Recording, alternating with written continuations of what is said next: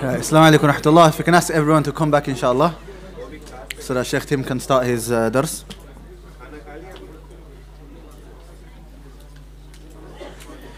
Okay, a few announcements before we commence. Some people are still asking regarding books. Inshallah, after we have 2 sessions with Ustadh Tim, inshallah. After his first session, which will finish approximately 9:45 inshallah, we're going to have a break. During that break, the books will be sold in the same place as yesterday, inshallah. So those that want the books can get the books during that break. Secondly, there have been a few complaints about people talking during the lessons. So please do not talk during the lessons. If you want to talk, then please go outside. Okay, so that you're not disturbing others. Right? You know, sometimes it could be an emergency, it could be whatever reason, no problem whatsoever. But please do so outside so that you're not disturbing others. Likewise, you know, alhamdulillah, the masjid is giving out tea and so on. And you can drink it in here because I understand the breaks aren't always the longest to finish it. However, please look after your rubbish. Right? Look after the cups, keep them with you, throw them into the bins. Don't just leave them lying around. And some people leave the cups lying around with tea in it. So if they're left there around, somebody's walking, he doesn't realize it's there, what's going to happen? And it's going to mess up the carpet, right? So please keep that in mind as well. Also, another thing, a complaint I received last night regarding some of the brothers who were staying over, which is that they were talking too much during the night. And even when they were told, or you know, asked nicely by other brothers to please stop talking, they were basically, you know, trying to mock a brother for asking them and so on. And this, honestly, if you are doing that in the masjid during a dawrah still seeking Islamic knowledge, then that knowledge has not benefited you one single bit. The Prophet ﷺ كان يكره النوم قبلها والحديث بعدها. He used to dislike sleeping before Isha and he used to dislike talking after Isha. Unless it's, you know, something beneficial like a dars or something. Just talking was disliked. So imagine you are doing something disliked, something the Prophet would dislike, not straight after Isha, way after Isha. And on top of that, you're doing that in the masjid, and you shouldn't be talking in the masjid. You know the hadith of Umar, where he said to the people, if you who were talking loudly in the masjid, if you went from around here, if you went from Ta'if and you were from Medina, you know, I would have sorted you out for talking too loud in the masjid. And then on top of that, you're disturbing others. Dars finishes at 11 p.m. It's late. Brothers, you know, they want to sleep so that they can wake up fresh in the morning for the Fajr class. Brothers were complaining that we were feeling sleepy in the Fajr class because brothers were speaking loudly at night and they did not allow us to sleep. And I'm going to be very strict. If I get this complaint, I don't live far, I just live a minute walk. I'm going to come and whoever's disturbing others, we're not going to let you sleep in the masjid, just going to kick you out. Okay, it's not fair on the brothers who are trying to sleep, brothers who have come from far. Some brothers have traveled 10 hours on a bus just to get here and so on. And there might be 50, 60, 70 people sleeping here. It just takes a group of 2 or 3 excited brothers to ruin the whole night for everybody else. So please take that into consideration. لا يؤمن أحدكم حتى يحب لأخيه ما يحب لنفسه. None of you truly believe until you love for your brother or you love for yourself. And you've heard some of my announcements that I'm making. I'm not just making of these announcements. These are people coming to us complaining. So imagine you're sleeping, you're seeking Islamic knowledge, and you're doing actions like this. Well, it's not befitting for a student of knowledge to be doing these type of things. Otherwise, you're spending 10 hours here, and I'll be honest, you're just wasting that knowledge. Okay, what did who it was? One of the speakers talked about the importance of al-amalu bil-ilm, acting upon that knowledge. So please, brothers, take that into consideration. Jazakallah khair. And without any delay, I'll pass it over to Sheikh. Barakallah.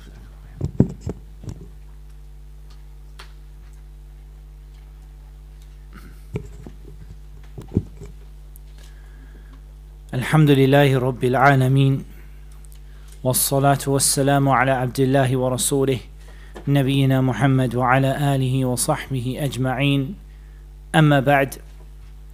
So first of all, it is from the blessings of Allah subhanahu wa ta'ala that He brought us together again. I say again because I've seen many of you here before and some new faces. But Allah subhanahu wa ta'ala brought us here and gathered us here in a house from the houses of Allah subhanahu wa ta'ala for us to study this religion, to learn about it and to come near to Allah through beneficial knowledge and righteous action. And we need to understand that the Prophet ﷺ was sent with these two things. هو الذي أرسل رسوله بالهدى ودين الحق ليظهره على الدين كله. He is the one who sent the Prophet ﷺ with al-huda, which in the language means guidance, and deenul haq, the religion of truth. The meaning of these two things, al-huda is al-ilm, al-nafi', beneficial knowledge, and deenul haq is al-amal, as-salih, righteous actions. Our religion combines between these two things. And my brothers, we're going to need this today, because this is one of the fundamental principles that we're going to be studying in this book.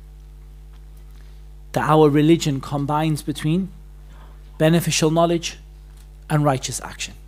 And whenever we bring beneficial knowledge and righteous action, this is the As-Siraat Al-Mustaqeem, which we ask Allah Azza wa Jal for a minimum of 17 times every single day. And that's a minimum, presuming you don't pray any sunnah prayer or any witr prayer or any ratiba. In every single rak'ah of the prayer, you ask Allah subhanahu wa ta'ala, ihdina as-siraat al-mustaqeem. And what you're asking Allah subhanahu wa ta'ala for is al-ilm, al-nafi' wal-amal as-salih. Beneficial knowledge and righteous action. That's why we came. We came intending, as Imam Ahmad was asked about the intention for seeking knowledge. And he said, أن ينوي رفع جهل عن نفسه وعن غيره. He should make an intention to remove ignorance from himself and other people. And that encompasses both aspects of ignorance. That the person intends, bi'idhnillahi ta'ala, they have the intention to increase in knowledge themselves and to benefit the people around them with that knowledge. And the only way that you're going to do that is if you implement it and you put it into practice. And it's sufficient for us to mention in this the statement of Allah Azza wa Jalla in Surah Al-Zumar, أَمَّنْ هُوَ قَانِتٌ آنَاءَ اللَّيْلِ سَاجِدًا وَقَائِمًا يَحْذَرُ الْآخِرَةَ وَيَرْجُو رَحْمَةَ رَبِّهِ قُلْ هَلْ يَسْتَوِي الَّذِينَ يَعْلَمُونَ وَالَّذِينَ لَا يَعْلَمُونَ. Al-ayah. Allah subhanahu wa ta'ala said, as for the one who is qanit, as a fa'idah, little benefit, the word qanit generally in the Quran, whenever it comes with the meaning of obedience. And all this is from the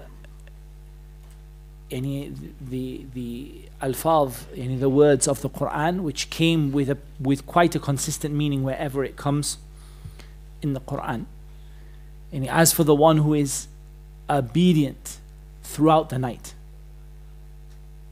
sajidan wa qa'ima, making sujood and standing in prayer, yahdaru al-akhirah, the person is scared of the hereafter, they're cautious of what will happen to them when they die, wa yarju rahmata rabbih, and this person wants and hopes for the mercy of their Lord. That person has any description up to now been of their knowledge, it's all to do with what they act upon. They're standing in prayer, they fear the akhirah. And then Allah said, قُلْ هَلْ يَسْتَوِي الَّذِينَ يَعْلَمُونَ وَالَّذِينَ لَا يَعْلَمُونَ. Say, are those who know equal to those who don't know? So knowledge is not about how many books you have read. It's not about how much you memorized. Those are important. Again, that's not the fundamental, if you like, yardstick by which we measure the knowledge we have. But we measure it by how much we implement. So we learn, we practice, we teach other people, and we remain patient upon what happens to us as a result of those things. وَالْعَصْرِ إِنَّ الْإِنسَانَ لَفِي خُسْرٍ إِلَّا الَّذِينَ آمَنُوا وَعَمِلُوا الصَّالِحَاتِ وَتَوَاصَوْا بِالْحَقِّ وَتَوَاصَوْا بِالصَّبْرِ. The summary that we take from this surah is beneficial knowledge, righteous action, calling people and sharing that knowledge and action with other people, and then being patient as a result of what happens to us when we do that. So inshallah ta'ala, that being said, we have in front of us a very, very important book from a very distinguished author. As for the author, he is Shaykh al-Islam Taqiyuddin Abu al-Abbas Ahmad ibn Abd al-Halim ibn Abd al-Salam ibn Taymiyyah al-Harrani rahimahullah ta'ala rahmatan wasi'ah. And there's very, very few people in the history of Islam in terms of the generations that passed that got this title Shaykh al-Islam. And it's not a title we give out very easily to people. Like, that title was given to Shaykh al-Islam ibn Taymiyyah rahimahullah ta'ala because this man gathered together so much knowledge of different sciences of Islam that there's almost no science from the sciences of Islam except that he made a major contribution to it in his time. And we don't say that Shaykh al-Islam is better than those great imams that came before, nor do we say that everything goes through the route of Shaykh al-Islam ibn Taymiyyah, yani everything that he says we take and everything that he tells us not to, we don't. Because in reality, we only have one imam like that. There's only one person, and it's not Imam Ahmad, it's not Imam al-Shafi'i, it's not Imam Malik, it's not Imam Abu Hanifa. Rather, it's the Prophet sallallahu alaihi wasallam. Nobody else deserves that unreserved and absolute obedience other than him. And this is something Shaykh al-Islam ibn Taymiyyah emphasizes many times. Ahlus Sunnah, they do not have a figure that they hold on to and they never leave except the Prophet sallallahu alaihi wasallam. But he is, Shaykh al-Islam rahimahullah ta'ala, one of the great scholars of this ummah. That wallahi, even subhanAllah, people wrote treaties and they wrote like theses and things like that about the topic of Shaykh al-Islam's contribution to all different kind of sciences within Islam.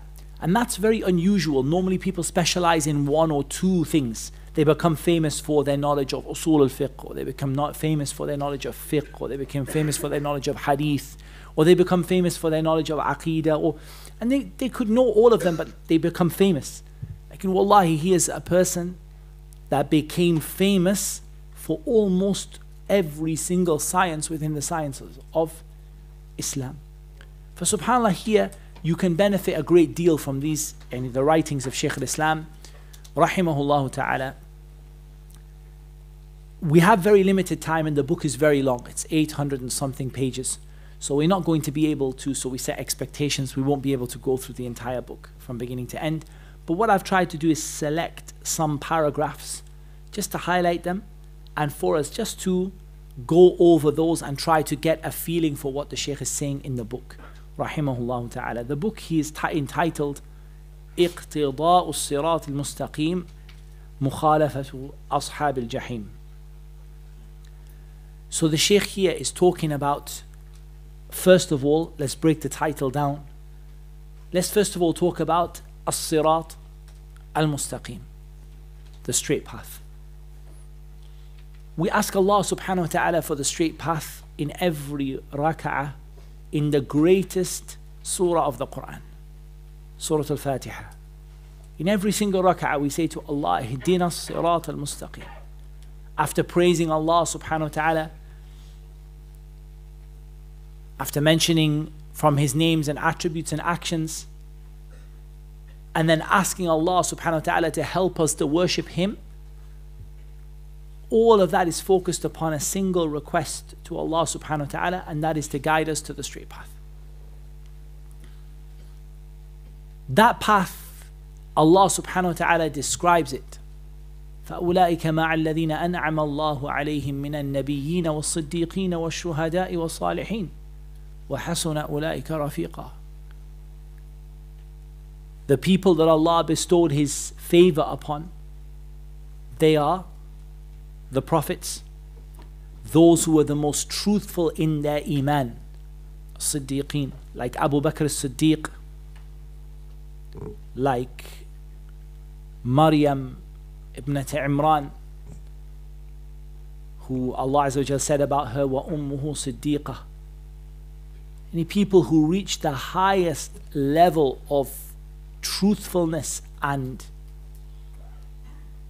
completeness in their iman, in their faith. وَالشُّهَدَاء, the martyrs, وَالصَّالِحِينَ, and the righteous. And what an excellent group of companions they are. So we ask Allah subhanahu wa ta'ala to put us on that path. And we ask Allah subhanahu wa ta'ala, غَيْرِ الْمَغْضُوبِ عَلَيْهِمْ وَلَا الضَّالِينَ. We ask Allah to keep us away from the paths of those who have gone astray, from those people that Allah's anger is upon, and those people who have lost their way and have gone astray from their ignorance. And these two groups of people, as Shaykh Islam is going to explain to us, rahimahullah ta'ala, they are al-Yahud wal-Nasara. And that's what the Prophet sallallahu alaihi wasallam explained them as. And that doesn't mean that the ayah is restricted to the Jews and Christians. But the Jews represent al-Maghdub, al-Maghdubi alayhim, and the Christians represent ad-Dalun. Briefly, what is that for? We're going to go into the book. But the reason is, one of them, what is predominant from them, is that they had knowledge, but they didn't practice it. And that was mostly the problem of the Yahud. And that's what, we're not saying that's the only problem of them, but that is what was predominant. That's what took over. If you look at them, the thing that stands out is a people who had knowledge, but didn't put that knowledge into practice. And if you were to look at the Nasara, the Christians, what is predominant from them is misguidance, ignorance, not knowing what's right and what's wrong, worshipping Allah upon ignorance. So the Yahud, they refused to worship Allah even though they had knowledge, and the Christians worshipped Allah without knowledge. And later Shaykh al-Islam is going to say that this applies also to Al-Faris, it applies also to Rome, it applies to Persia and to the Romans also, the Byzantines, that they also fell into the same thing.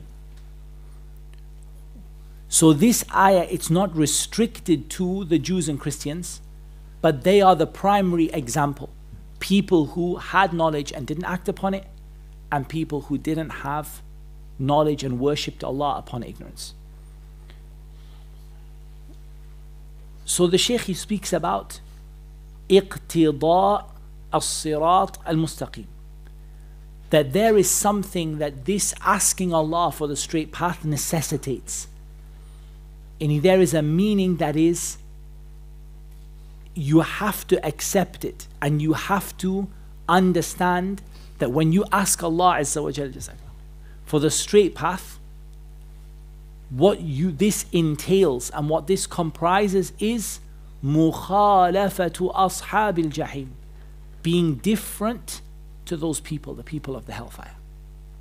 And the entire book was established and written for this purpose, to show you that by asking Allah for the straight path, what does that entail? What must happen? If you're asking Allah for the straight path and you ask Allah, do not make me upon the path of the people that earned your anger or the people who went astray, then by default, this entails and comprises that you make yourself different from those people. You separate yourselves from them. You behave differently to them. This is what it entails. And this, as we're going to hear, is a fundamental principle, and it's something that many people have lost the meaning of. Even in the time of Shaykh al-Islam, he says that many people lost the meaning of this, and many people feel strange about it when you tell them that Islam came with the concept of being different to the people of the hellfire in every way that is possible. And the book is going to go into a lot of detail about the issues that are, where is it wajib or recommended, or where is it permitted, and the issue of their celebrations In fact, Shaykh al-Islam rahimahullah ta'ala, from what he mentioned in his book, is that the original purpose behind the book was to clarify the ruling of celebrating the festivals of the non-Muslims, or congratulating them in their festivals, or being a part of their festivals. So it's a very appropriate time that we come together to read this book, because we came between two of their festivals that they celebrate, their Christmas and their New Year. Two of their festivals, their a'yad, and the word Eid, by the way, comes from, originally the concept comes from aada ya'udu, something that comes back over a regular period of time. Could be once a year, once a month, every now and again it comes back. It's called an Eid. So they're two of their days of Eid. So it's very important that we understand that every time you ask Allah Azza wa Jal, Ihdina As-Siraat Al-Mustaqeem, you are asking Allah to make you different from these people, and to have your own identity, your own behavior, your own characteristics that separates you from these people. And so the topic is extremely, extremely important. And inshallah ta'ala, as I said, we will not be able to read the entire book. Primarily we'll go over the explanation of Shaykh ibn Uthaymeen. He has some ta'liqat upon the book. Shaykh Muhammad Salih al-Uthaymeen rahimahullah ta'ala, he has some comments on the book, and he wrote some, or he by audio, and then they wrote it as a book after that, which is not very detailed, but he goes over it and he points things out. So we're going to benefit from that as well, inshallah ta'ala. And as I said, we'll not be able to finish the entire book, but we'll try to take, first of all, what's most important are the principles that Shaykh al-Islam puts forward for us. It's very important that we understand his principles, and what is he basing this upon. And it's very important that we understand the default position that we have. Because remember, when you have things like principles and default positions, there's a great benefit in this for you, because you know, where should I start off? There are always going to be certain things where there might be a certain overlap between something we do and something that is done by Ahlul Kitab. It's not going to be the case that there is nothing that we do and they do will ever overlap. Even the Prophet sallallahu alaihi wasallam, in the beginning, the Qibla that he faced Bayt al-Maqdis, the direction of Jerusalem, and then he turned to face Mecca, and so on. So you're going to have areas, there will be things in which there will be some degree of overlap. But where's the principle we start out with? And how do we navigate those things and say, this is okay and this is not okay? And where do we start from in terms of the principles that we need to navigate this issue? And I think this book is particularly important for those people who are living in the West, or let's say living in non-Muslim countries, or countries with a large non-Muslim population. Because whenever you mix with the people and you live among them, by default you are going to pick up from their habits and their behavior and their characteristics, things that Islam prohibits you to have or strongly dislikes for you to have. So it's really important that we understand this topic as best as we possibly can. I'm just going to read you the opening couple of paragraphs just to get a feeling for how the book is being laid out. Shaykh al-Islam, he said, rahimahullah ta'ala, after Bismillahir Rahmanir Rahim, Alhamdulillahi alladhi akmala lana deenana wa atamma alayna ni'matahu wa radiya lana al-Islam deena وأمرنا أن نستهديه صراطه المستقيم صراط الذين أنعم عليهم غير المغضوب عليهم اليهود ولا الضالين النصارى. So the Shaykh, he begins with Bismillahir Rahmanir Rahim. I think by now you guys have heard the explanation of the Basmala many times, but we just zoom very quickly over it. The Ba is Ba'ul Isti'ana, asking Allah subhanahu wa ta'ala's help for what you're about to do. And starting with Bismillah is a sunnah from the sunan of Allah subhanahu wa ta'ala and His Messenger sallallahu alayhi wa sallam. As for Allah subhanahu wa ta'ala, He began every surah of the Quran except Surah At-Tawbah with Bismillahir Rahmanir Rahim. As a fa'idah, why did He not start Surah At-Tawbah with Bismillahir Rahmanir Rahim?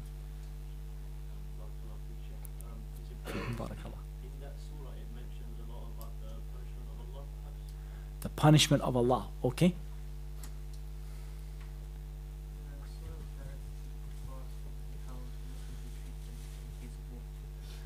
Very good, we're definitely getting there. So directed towards the kuffar and how they would be treated in the case of war.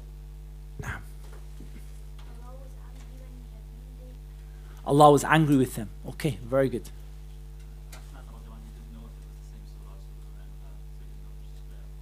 Sahih, like after that, Jibreel revised the Quran with the Prophet ﷺ, and he didn't bring Bismillahir Rahmanir Rahim.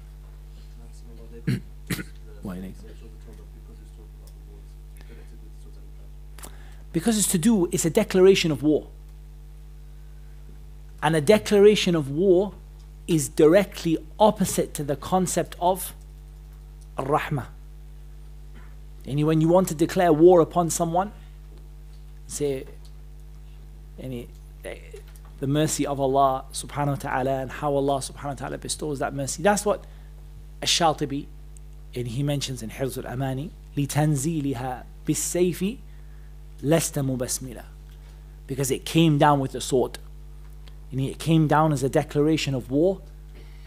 That's what some of them said, and there are many aqwal in the mas'ala. Ala kulli hal, the Prophet ﷺ, and this is the only surah that doesn't begin with Bismillah ar-Rahman ar-Rahim. And as you correctly said, that some of them attached it to Surah Al-Anfal. And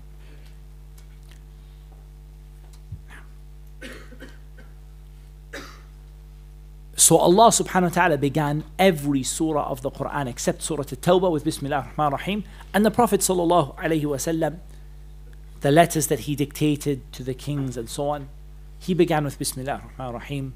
And it's an ayah, or it's within an ayah of the Quran, إِنَّهُ مِن سُلَيْمَانَ وَإِنَّهُ بِسْمِ اللَّهِ الرَّحْمَنِ الرَّحِيمِ. And some of the ulama considered the first ayah of Surah Al-Fatiha to be Bismillah ar-Rahman ar-Rahim. So it's no doubt it's part of an ayah of the Quran, إِنَّهُ مِن سُلَيْمَانَ وَإِنَّهُ بِسْمِ اللَّهِ الرَّحْمَنِ الرَّحِيمِ. It came from Sulaiman with the title Bismillah ar-Rahman ar-Rahim. Seeking Allah's help by the barakah of Allah's names.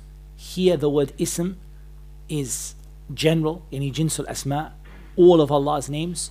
We single out three names to mention. They are Allah, who the meaning of which is Dhul Uluhiyyah wal Ubudiyyah. Dhul Uluhiyyah wal Ubudiyyah, the one who has the right, the one who has all of the divine attributes and the right to be worshipped alone. That's the meaning of the name Allah. And as for Ar-Rahman, the pattern fa'lan, the Arabs, when they use this pattern in the Arabic language, it focuses on the attribute. And it's the one who has the attribute of mercy that is never separated from Him subhanahu wa ta'ala. So He is the most merciful. As for Ar-Rahim, the pattern fa'il in the Arabic language is it focuses upon the one who does something, the action itself. So here Rahim, meaning Rahim, is the one who bestows that mercy upon whoever He wants from His creation. Even though Allah subhanahu wa ta'ala has infinite perfect mercy, nothing is absent from it. Not even the stones and the rocks and the trees, not even things that are not even alive. Every single thing is surrounded and within the mercy of Allah subhanahu wa ta'ala. But Allah bestows that mercy upon whoever He wants. So He gives it to the believers what He doesn't give to those who do not believe. And He gave to His awliya, His beloved, what He didn't give to others. So in this, what is there? There's an ishara, an indication of asking Allah for that mercy. That, oh Allah, I ask you, the one whose mercy encompasses every single thing, to bestow your special mercy. Rahmataka al-khassa, your unique special mercy, upon me in this endeavor that I am starting with. And there's more to talk about here, but that is just an overview. And then the Shaykh, he says, all praise is due to Allah who completed our religion for us and completed His blessing upon us, and was pleased for us as Islam, or was pleased for us to have Islam as our religion. Here the Shaykh is indicating in his opening speech the statement of Allah Azza wa Jal, اليوم أكملت لكم دينكم وأتممت عليكم نعمتي ورضيت لكم الإسلام دينا. And you know the conversation that happened between Umar ibn al-Khattab and one of the Jews, when he said to him, there is an ayah in your book. If it came down upon us, group of Jews, we would have taken it as a day of Eid. We would have made a day of Eid just for this ayah.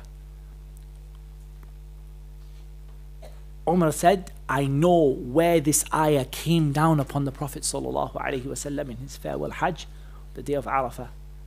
اليوم أكملت لكم دينكم. Today I have completed your religion for you, and I have completed my favor upon you. And Islam is a ni'mah, right? فضلا من الله ونعمة والله عليم حكيم. It's a blessing from Allah, it's a ni'mah from Allah, it's a grace from Allah. It's not something you can get by right, and you can't turn up and say, my father was a Muslim, I have a right to Islam. It's a ni'mah from Allah subhanahu wa ta'ala. And Allah knows best who to give that ni'mah to subhanahu wa ta'ala. And Allah is pleased for us to have Islam as our religion. So Allah subhanahu wa ta'ala is not pleased for any other religion, and there is no other religion that is acceptable to Him. Inna ad-deena inda Allahi al-Islam. The only religion in the sight of Allah is Islam. وَمَن يَبْتَغِي غَيْرَ الْإِسْلَامِ دِينًا فَلَن يُقْبَلَ مِنْهُ وَهُوَ فِي الْآخِرَةِ مِنَ الْخَاسِرِينَ. Whoever wishes something other than Islam as their religion, it will never ever be accepted from them. And that person will be in the Akhirah from the losers. And this is, all of it is important. This statement is not random. This is the first point that you will need to know in order to go through the book. That you remember, you keep this ayah, نصب عينيك, in front of your eyes. اليوم أكملت لكم دينكم وأتممت عليكم نعمتي ورضيت لكم الإسلام دينا. Nothing else is acceptable. There is no other way to get near to Allah except that. Through the religion of Islam and the Sharia that Allah gave to the Prophet Muhammad sallallahu alaihi wasallam, and the way that he practiced this religion. Like Imam Malik said, so whatever was not religion on that day is not part of the religion today.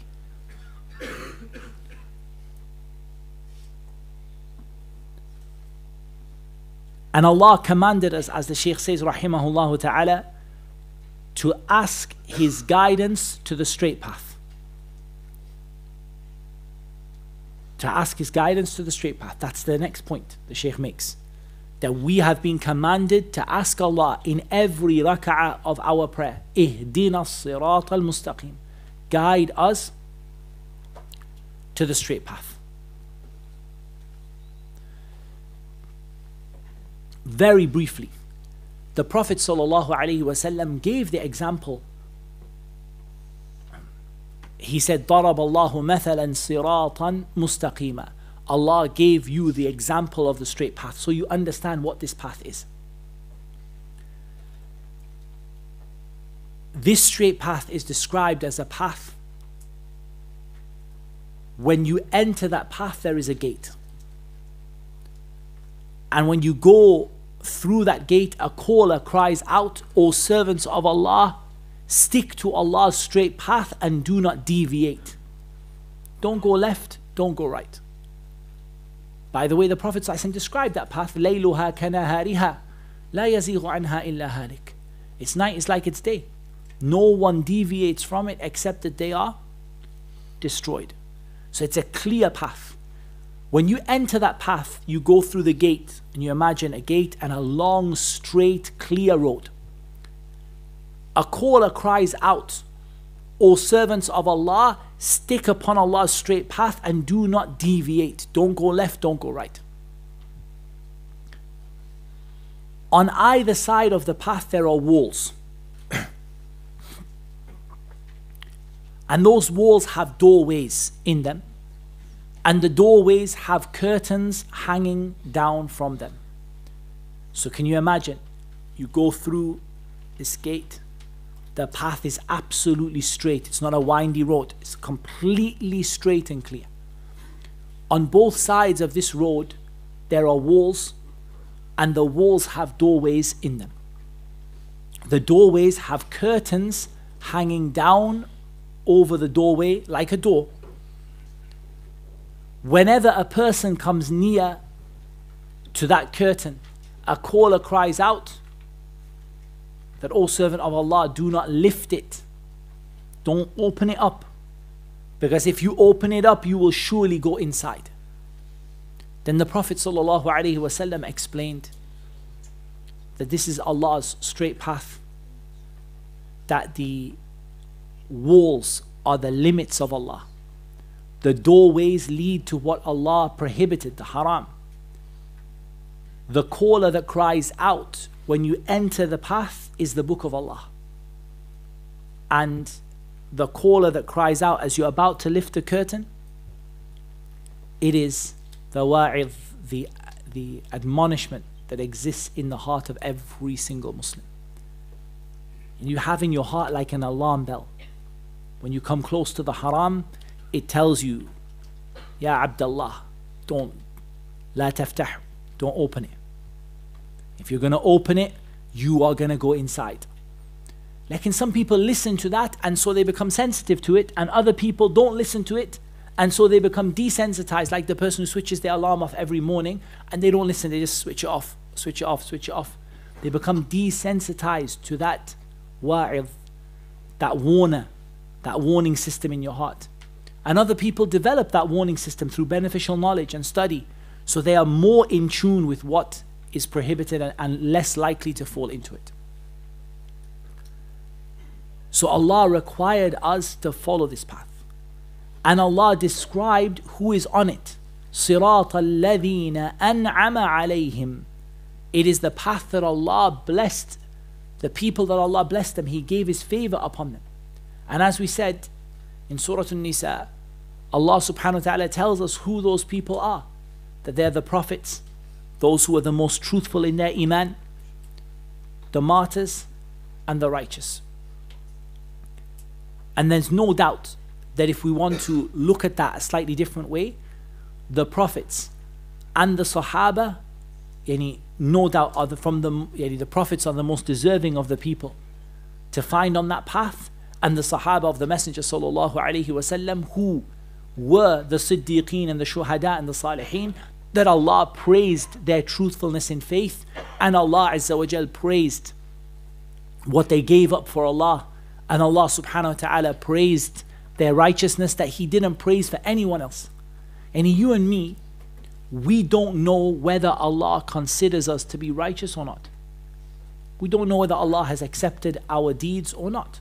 We hope, and we also fear for our shortcomings.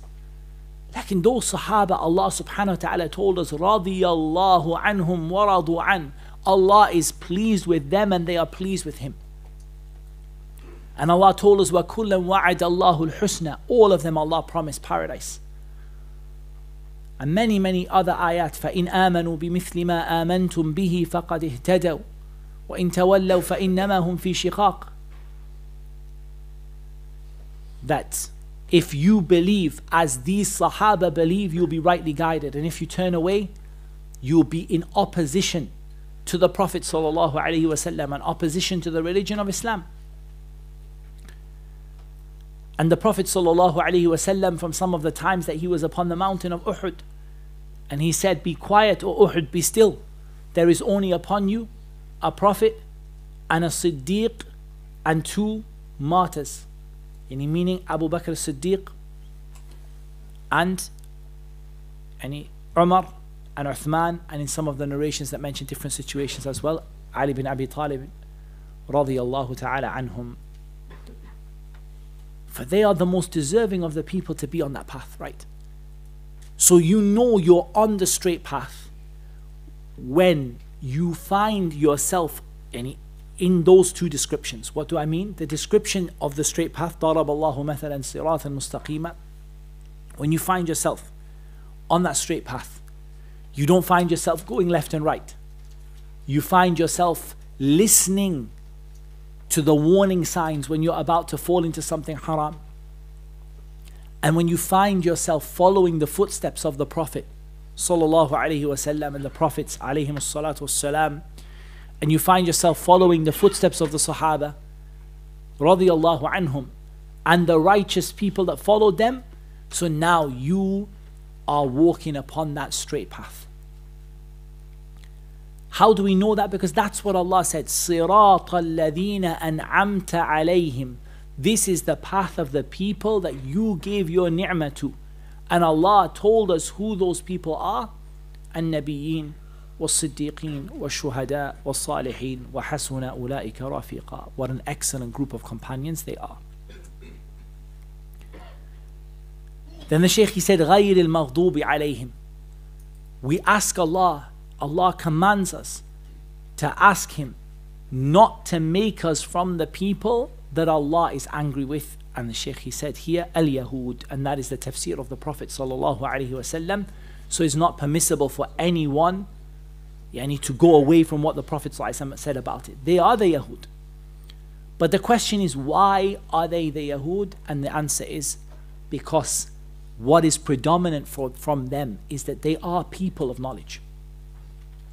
Until today, and many of them are very dedicated to learning their religion.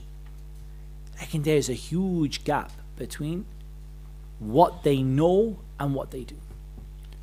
As for the Nasara, until today, Ad-Dallin, and the Shaykh, he says, An-Nasara, the Christians, until today, we see from them either worship upon ignorance, وَرَهْبَانِيَّةً ابْتَدِعُوهَا,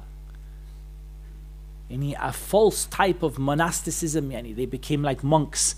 We never told them to do it. They invented it, they innovated it. مَا كَتَبْنَاهَا عَلَيْهِمْ. And then if you look at what Allah Azza wa Jalla said in the ayah, after that, فَمَا رَعُوهَا حَقَّ رِعَايَتِهَا. They brought 2 evils. Number 1, they brought a bid'ah which Allah subhanahu wa ta'ala never sent down any sultan for. And that is that they cut themselves off from the world and they locked themselves in monasteries and they made it haram for themselves to marry and to wear nice clothes and own property and all of that. Then Allah says they didn't even do a good job of it. فَمَا رَعُوهَا حَقَّ رِعَايَتِهَا. They didn't actually do what they were supposed to do. For what is apparent from them, I'm not saying they don't have any knowledge. They are, just like there are ignorant people from the Yahud who don't know their religion. There are also knowledgeable people from the Nasara. But what is predominant from them is that they worship Allah upon ignorance. And even now, if you were to look at the rules and regulations, just as a fa'idah, as a benefit, look at the rules and regulations of the Jews and Christians. What do you see about the rules of the Jews? They have many, many strict rules, right? What they can eat and they can't, and what they can do and what they can't. And that's a sign of what? Ilm, right? There's knowledge there about whether it be invented, whether it be lies, whether it be practiced. But there's a lot of rules about what they can and can't do. As for the Nasara, apart from basic human values like don't murder people, they actually don't have a religion at all. And every time I say that, usually I get some feedback that I upset some Christians, and it doesn't bother me at all, because that's the truth. It is, wallahi. There's no deen. Ask them, tell me other than basic human values. like don't murder people and don't steal people's property. I want to know, what do you people actually have that is not allowed or that you have to do? Wallahi, some of them even said, even belief in Isa is not a strict prerequisite of becoming a Christian. Wallahi, what is left? And you're called Christians, and there's nothing left. There's nothing you're not allowed to do. There's nothing you have to do. There's no prayer you have to do. There's nothing. Some of them might say you have to go to church once a week, but many of them not even that. There's nothing that takes them out of their religion. Ask, by what can a person leave your religion? And what is it that causes a person to leave your religion? Very little. So the point is that what is predominant from them is misguidance, not knowing their religion properly, not having rules of what to do and not to do. So when we ask Allah Azza wa Jal to keep us away from these people, when we ask Allah Azza wa Jal to keep us away from these people, what we are actually asking for is al-ilm al-nafi' wal-amal al-salih, beneficial knowledge and righteous action. Give us knowledge that we benefit from, don't make us ignorant, and allow us to practice that knowledge. And that is why ever since the Prophet ﷺ came with this final message, confirming the message that came before, Ahlul Kitab have not ceased to be jealous of what the Muslims have. Al-ilm al-nafi' wal-amal al-salih, beneficial knowledge and righteous actions. And here what the Shaykh is saying is, if every rak'ah of the prayer you are asking Allah, do not make me from those people, then what is the essential concept that we take from it? Mukhalafatu ashab al-jahim, being different from these people in every possible way that we can be different from them. And I also want you to bear in mind, because there's a lot of discussion in these days, no doubt, about the Yahud and what is going on in Palestine. We ask Allah subhanahu wa ta'ala to bring victory to the Muslims and to honor Islam. We ask Allah subhanahu wa ta'ala to save our brothers and sisters that are suffering in Palestine and elsewhere in the world. Like, when you hear that, Ikhwani, there is something that is catastrophic for us here. Wallahi, it is a catastrophe for us that there are people we feel so much in our heart, so much anger towards what the Yahud are doing and what they are being like. And yet, wallahi, we are walking behind them footstep by footstep in so many things, in our behavior, in our akhlaq, in our practices. Don't you find it strange that we raise our hands and say, oh Allah, curse these people, oh Allah, send your anger upon these people? Wallahi, a person doesn't see that maybe in many things, and this book will show you, many things, you're actually following what these people do. So many people are telling us, be careful not to drink this drink and buy from this company and everything. Muqata'a, to cut off from them. And there is a muqata'a which is before that even.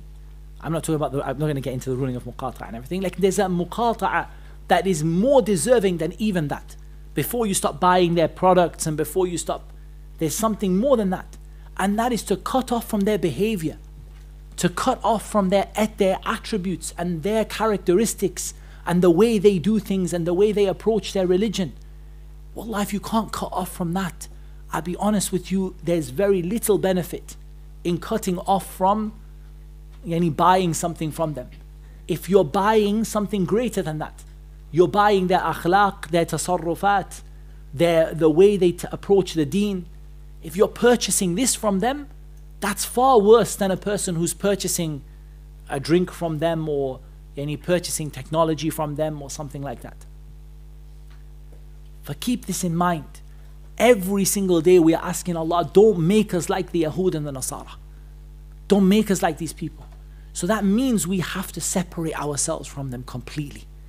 We have to be different from them. We have to cut off from everything that we are permitted in this religion that we can cut off from, to make us and them separate completely. And this is the purpose of the book that the Shaykh he brought. Then he said, وأشهد أن لا إله إلا الله وحده لا شريك له وأشهد أن محمدا عبده ورسوله أرسله بالدين القيم والملة الحنيفية وجعله على شريعة من الأمر وأمره باتباعها وأمره بأن يقول هذه سبيلي أدعو إلى الله على بصيرة أنا ومن اتبعني صلى الله عليه وعلى آله وسلم تسليما وبعد. He then bears witness that there is no God worthy of worship except Allah, and that Muhammad sallallahu alaihi wasallam is the slave of Allah and his messenger. He sent him with ad-din al-qayyim, the upright religion, the religion that every single thing in it is the best that it can be. إِنَّ هَذَا الْقُرْآنَ يَهْدِي لِلَّتِي هِيَ أَقْوَمُ. This Quran guides to everything that is upright and proper, everything that is righteous. Ibadat, aqa'id, akhlaq, mu'amalat. Our religion is the best in every single one of them. It is the best in aqa'id. It has the best aqidah, which is far away from the negligence of the Yahud and the exaggeration of the Nasara. And we're going to hear from Shaykh al-Islam that these two, both of them are called ghulu fi din. Both of them in Islam are called extremism. You know, sometimes people blame you, right, for practicing your religion. They say, Akhi, stop being extreme. Wallah, you have every right, and the ayah will come, to say to them, I'm not the one who is extreme. Rather, you are the one who is extreme. Say, I'm the one who is extreme. I only go to Jumu'ah. Yes, only coming to the Jumu'ah prayer and leaving the 5 daily prayers is extremism. In the religion, Allah subhanahu wa ta'ala describes it like that, because these people, al-Yahud wa nasara, in some areas of their aqidah, they have extremism as in going too far. وَقَالَتِ الْيَهُودُ عُزَيْرٌ ibn Allah وَقَالَتِ النَّصَارَى الْمَسِيحُ ibn Allah. The Jews said Uzair is the son of Allah, and the Christians said that Isa alayhim as-salatu was-salam is the son of Allah. That's extremism. And not practicing your religion and falling short is also extremism. And they have this as well, the Jews and Christians. They have this also, form of extremism. So our religion came as a middle ummah. وَكَذَلِكَ جَعَلْنَاكُمْ أُمَّةً وَسَطًا. We've made you into a middle ummah. There's nothing extreme about our religion. There's nothing which is too much or too little. It's exactly right in aqeedah, in our ibadat. SubhanAllah, look at the extremism of the people who lock themselves in the monasteries. And then look at the extremism of the ones who don't even know where their local church is. They wouldn't know where their local church is if they walked into it. They don't know where it is. Wallahi, I say this because I came from a Christian background before I accepted Islam, and we were like that. If you ask me where's my local church, Wallahi al-Azim, I could not have told you where my local church was. Extremism. What do Muslims have? Pray 5 times a day, but you can work. You can go out and وَلَا تَنْسَ نَصِيبَكَ مِنَ الدُّنْيَا. You're allowed to have your portion from the dunya. You can get married. You have your life in this world, but 5 times a day you pause your life. Wherever you are. You don't have to be in a synagogue, in a church.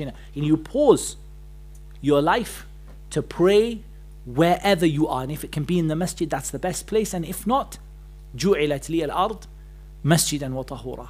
This whole earth has been placed as a place of prayer and a place of purification. Look at the balance of Islam in ibadat. In zakah, don't give. وَلَا تَجْعَلْ يَدَكَ مَغْلُولَةً إِلَىٰ عُنُقِكَ. Don't make your hand tied to your neck and you don't give anything out. And don't extend it. وَلَا تَبْسُطْهَا كُلَّ الْبَسْطِ. Don't extend it out so you end up in a state of poverty. Islam came with a balance in ibadat. Islam came with a balance in mu'amalat, in the way that you behave towards other people, like nikah. Wallah, if you want to see, subhanallah, the exaggeration of Ahlul Kitab in nikah, for example. So both the Jews and Christians made it impossible for certain people to get divorced. And if you read the articles about Jewish women, they cannot, she's kal mu'allaqa, she's stuck. She cannot, unless the husband approves it, she cannot get a divorce forever and ever. The Christians in the first place, many of them said divorce is the biggest of the haram. And it's more than shirk, and it's the biggest haram that they have.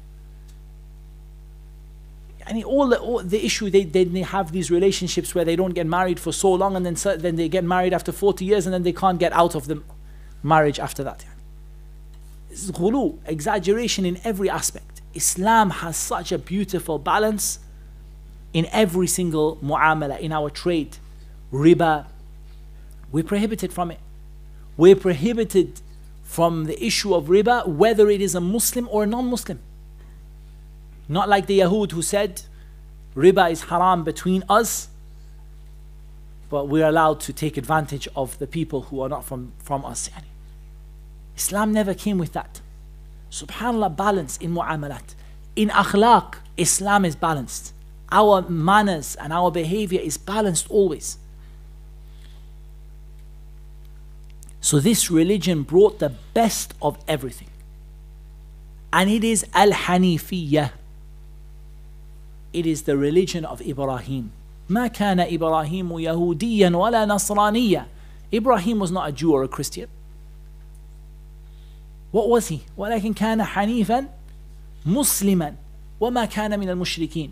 He was a Hanif, and he used to incline towards the worship of Allah subhanahu wa ta'ala alone and away from any kind of polytheism. And he was a Muslim, someone who submitted to Allah in Islam. He was not from the people who made a partner with Allah. Then Allah made the Prophet sallallahu alaihi wasallam follow a particular sharia. We're going to come to the ayat to talk about it as well.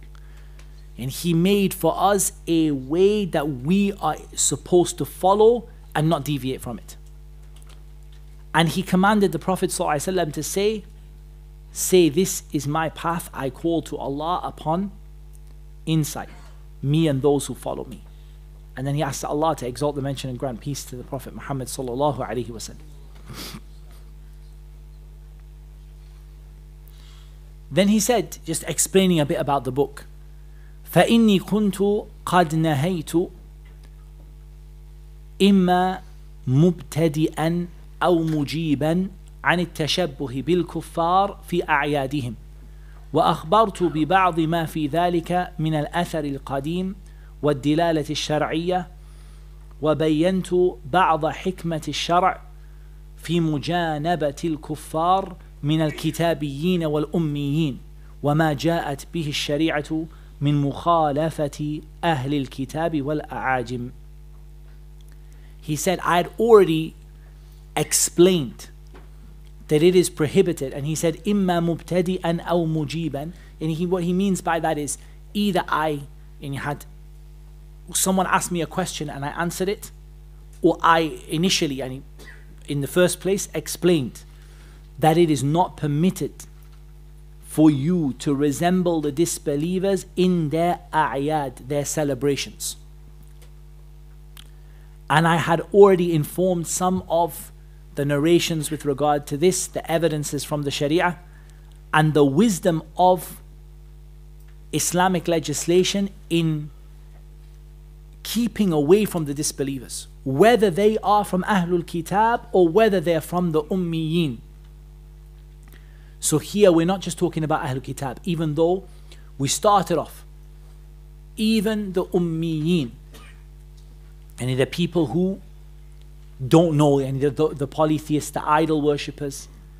And if you look at something, every Muslim community that lives near a group of non-Muslims, wallahi, they got affected by them.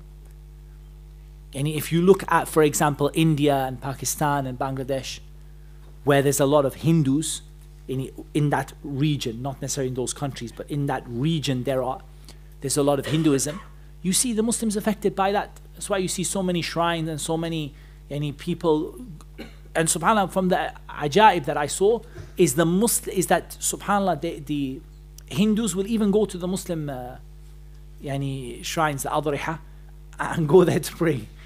And they'll worship anything. And if you leave them for 5 minutes, wallahi, they'll worship anything. These are people. Guys, I'm not lying to you, wallahi. If you go there, go, wallahi, go and see. When you, wallahi, you will see things that cannot be explained. I've told many times, many things I saw in India. Like, from the things that always sticks in my mind is that taxi driver with the plastic idol on his car. And every time he goes over a bump, his God falls down on the floor. And he picks it up, it's got blue tack on the bottom. And he sticks it back on the dashboard and he prays to it quickly. Does a quick prayer. And then he starts driving the car, then he hits another pothole. Because it's India, right? There's a lot of holes in the road. And then it falls again. So he picks it up again and he sticks it on better, and then he prays to it and he says sorry to his God that fell down. And wallahi, this person has been stripped of all logic and intellect, and completely. If you looked at the bottom of the idol, maybe it says made in China or made in India. The person has put it on the dashboard and he's praying. And when it falls down, he prays to it.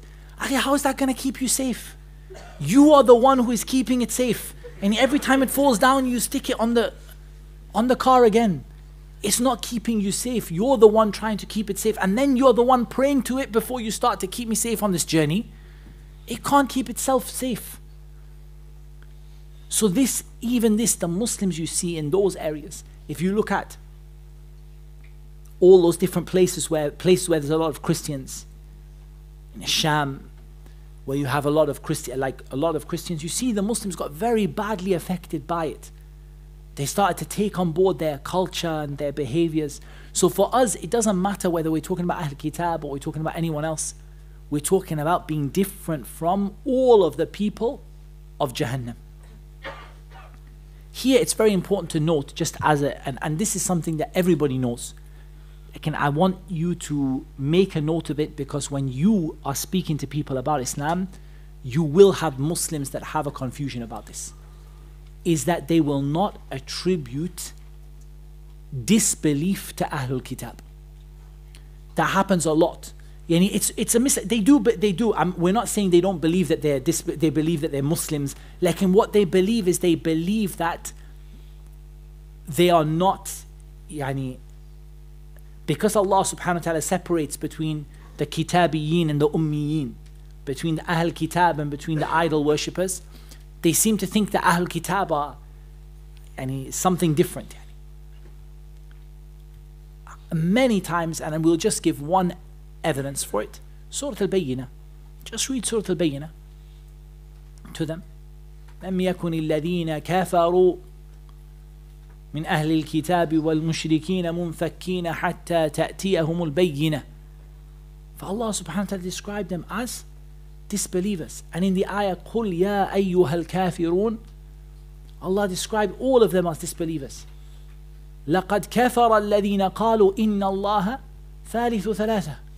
Disbelieved those people who said that Allah is one of three. For there's many ayat in the Quran where Allah calls them disbelievers. But the easy one is Surah Al-Bayyinah, just to make it easy for everybody, because most of you will have memorized the surah. So it's easy for you to show to somebody when they have this misconception. Why are Ahlul Kitab separated? It's not because they're not disbelievers. Ahlul Kitab are separated because they have a tradition, a prophetic tradition. They have prophets they believe in. They have kutub, scripture they believe in. So these are a people who it should be easier to reach them in terms of your da'wah. And Allah gave them a very special position in terms of among the disbelievers. Allah subhanahu wa ta'ala made them relatively closer than the idol worshippers. So for example, the permissibility of marrying their women and the permissibility of eating their food and so on. All of this is to make it easy for them to accept Islam.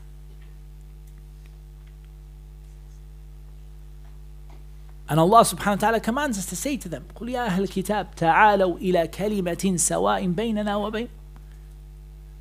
come to a word that is just between you and us. أَلَّا نَعْبُدَ إِلَّا اللَّهِ وَلَا نُشْرِكَ بِهِ شَيْئًا. That we're not going to worship anyone except Allah, and we're not going to make any partner with Him. And the ayat, and he continues. So the point is that Ahlul Kitab are given that position not because they are Muslim. They're given that position because there is an opportunity to call them to something they already have a certain commonality with you. They believe in prophets and scripture. They believe in Allah subhanahu wa ta'ala with all the mistakes they have in that. So it's relatively easier for you to reach out to them and to call them to worship Allah Azza wa Jal alone.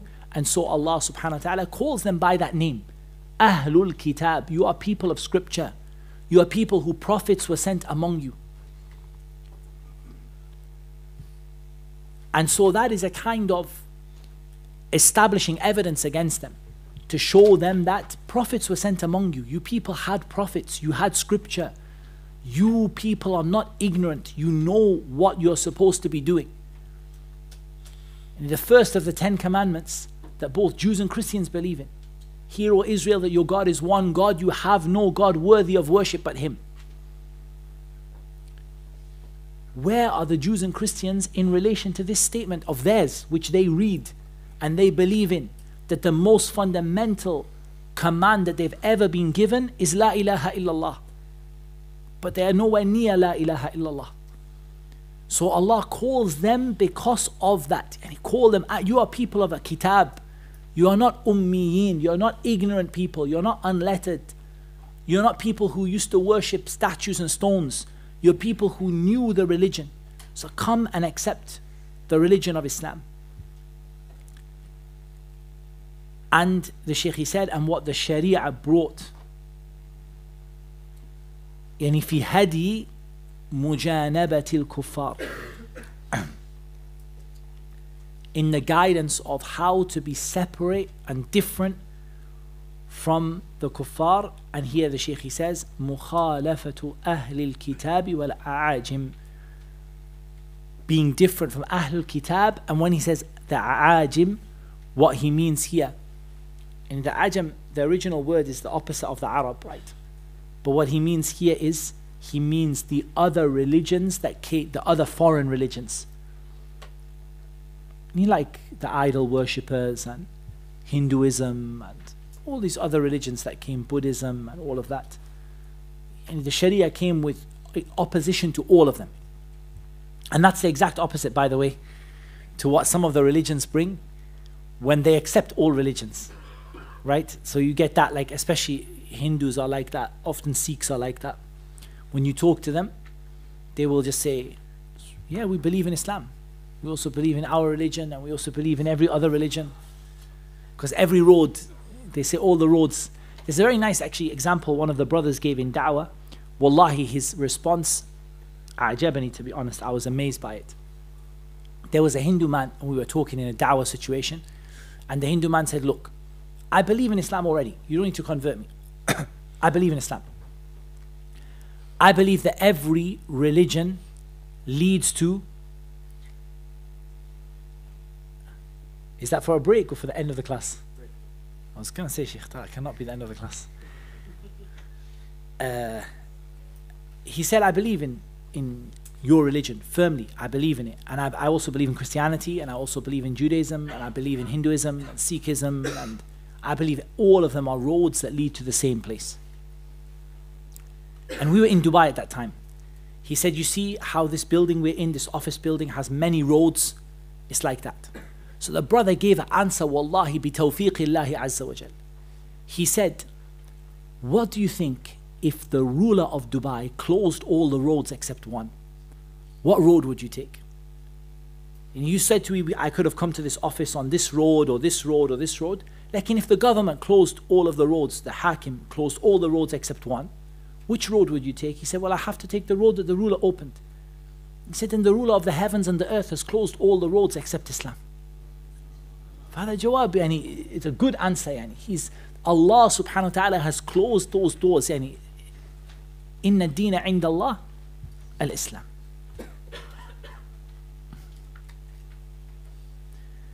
Shaykh Ibn Uthaymeen mentioned an important point here. it's a fa'idah, to be honest. He said, مجانبة الكفار مطلقا غير مشروع.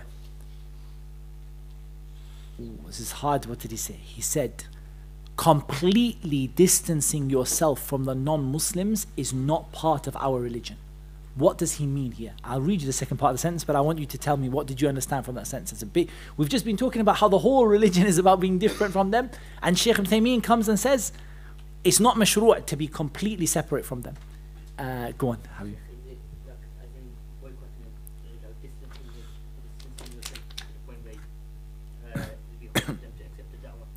Very good. So it's an issue of, he said, وَلَكِنْ يُخَالِطُهُمْ الْمُسْلِمُ وَيَدْعُوهُمْ إِلَى اللَّهِ. The person mixes with them to call them to Allah. Now it doesn't mean we go to their places, that we're not going to the New Year's Eve celebration to call them to Allah. We're not going to the places of fasad. Like, we're not also cutting off from them, like to the point where we don't speak to them or we don't look at them. Now we are calling them to Allah. That is what is required from us with regard to these people. Shaykh al-Islam, he said, rahimahullah ta'ala, وَإِن كَانَتْ هَذِهِ قَاعِدَةً عَظِيمَةً مِنْ قَوَاعِدِ الشَّرِيعَةِ كَثِيرَةُ الشُّعَبِ أَصْلًا جَامِعًا مِنْ أُصُولِهَا كَثِيرُ الْفُرُوعِ. He said this is a great principle, and being different from the non-Muslims is a qa'idah. We understand the difference between a qa'idah and between a, let's say, a hukm. What's the difference between a principle and a ruling? Principle is something that you can utilize to get to the ruling, whereas a ruling is like a hukm, like if something is mustahab, that is an actual ruling. But what's the other one you said? A principle, a qa'idah, yeah. That's something that you use to get that ruling. You can use it to, it's a stepping stone to the ruling. Jade, there's one more important point we have to make. Very good. The qa'idah doesn't change. The qa'idah is a qa'idah kulliyah. It doesn't change any. It's a universal principle, but there's something else as well. How many issues can you use a principle for? Many. So a principle can be used for many, many issues. Whereas a hukm, a ruling, is used for one particular issue. So I get a ruling, for example, this is haram, or this is recommended, or this is obligatory, that benefits me in one specific aspect. Like in the qa'idah benefits me in everything, and in many aspects, and it can be applied in many areas. So it's a qa'idah in our sharia. The qa'idah is mukhalafatu ashab al-jahim, being different from the people of the hellfire. And he said kathiratu shu'ab, it has many branches to it. So he's not going to use it for just one issue. Wallahi, something he says later on, it amazed me, wallahi, it really did. He was talking about, for example, issues in the da'wah between people, and like people being jealous of other people in da'wah. He said this is from Ahlul Kitab. Ahlul Kitab are the people who are known for being not facilitating each other's da'wah. And this one tries to stop this one, and this one tries to stop this one. There's many issues. It's not like just the issue of Christmas, and there's literally hundreds. And I would honestly invite you, that the principle of the book is every single thing that is mentioned about Ahlul Kitab in the Quran is mentioned for you to be different from them. Every story of Musa and Isa and the prophets of Bani Israel, and what those people fell into going against their prophets, this is all there for the purpose of you to do the opposite. وَإِذْ قَالَ مُوسَى لِقَوْمِهِ إِنَّ اللَّهَ يَأْمُرُكُمْ أَن تَذْبَحُوا بَقَرَةً. Allah commands you to slaughter a cow. Any cow. Just go find a cow, Bismillah, put the cow down, take your nice sharp knife, Bismillah, Allahu Akbar, khalas. Finished. What did they do? قالوا أتتخذنا هزوا. You making fun? قال أعوذ بالله أن أكون من الجاهلين. I seek refuge from being from the ignorant. Go slaughter a cow. Ask Allah what type of cow. لا فارد ولا بكر عوان بين ذلك. Not an old cow, not a young cow. فَفَعَلُوا مَا تُؤْمَرُونَ. Now go and slaughter a cow. What color? Yeah, صفراء فاقع لونها, pure yellow. تسر الناظرين. Now go find a cow and slaughter the cow that is yellow, it's neither young nor old. إن البقرة تشابه علينا. They all look the same to us. Look at the inad, look at the stubbornness and the refusal to accept what? And we Muslims become like that. We also became like that. Allah subhanahu wa ta'ala tells you to do something and you're trying to find like loopholes in it, ways through it. And you're sat there telling, yeah, but what about if it's, but you know, if I only did it for this reason. Go and do what you have been told. That's one of the things, if you want to know one thing that made the Sahaba, wallahi, better than anyone else, after the prophets and messengers alayhimus salatu wassalam, is this one thing. It's one of the things, is this. That the Sahaba, they instantly did what they were told. Wallahi, to the point you hear ajaib. From the ajaib is that one time some of the Sahaba were outside of the masjid of the Prophet sallallahu alaihi wasallam, and the Prophet sallallahu alaihi wasallam was inside the masjid. And they heard him say, Ijlisu, sit down. For wallahi, they sat in the sand. He heard them say to some other people inside the masjid, sit down. The word sit down, wherever they were, whoever was in the sand, whoever was on the road that heard the word sit down, they sat in their place and they don't move. They will not move. I'm sat. I heard the Prophet ﷺ say some words, straight away they implemented it. Every single story is there for you to be different to how those people were. And it's a aslan jami'an from the usul. So this is the difference, like we said, between the usul and between, for example, usul al-fiqh and between al-furu', is that we're talking about a general principle that can be applied, or a general evidence that can be applied to many different situations, rather than a specific situation. So here the Shaykh is not just going to say don't celebrate Christmas. Like, he's going to give you a principle that you can use in hundreds of different aspects of your life. I think it's a good place for us to stop. هذا والله أعلم والصلاة والسلام على نبينا محمد وعلى آله وصحبه أجمعين. So only a break. إخواني, we need to come back, huh? Jazakallah khair, Shaykh. Inshallah, we'll take a break till 5 past, inshallah. We'll continue at 5 past. Jazakallah khair. The books will be sold, so anyone who wants to buy the books, same place as yesterday, inshallah. The doors on the side at the back.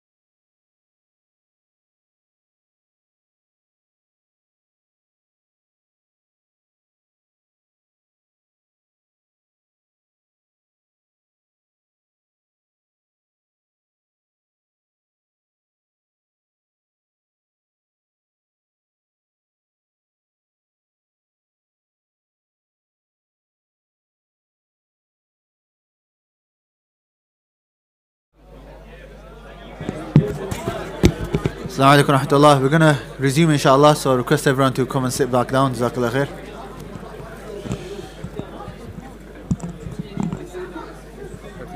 Yeah, it's perfect. Yeah, Please don't call you some more. yeah, please. Inshallah.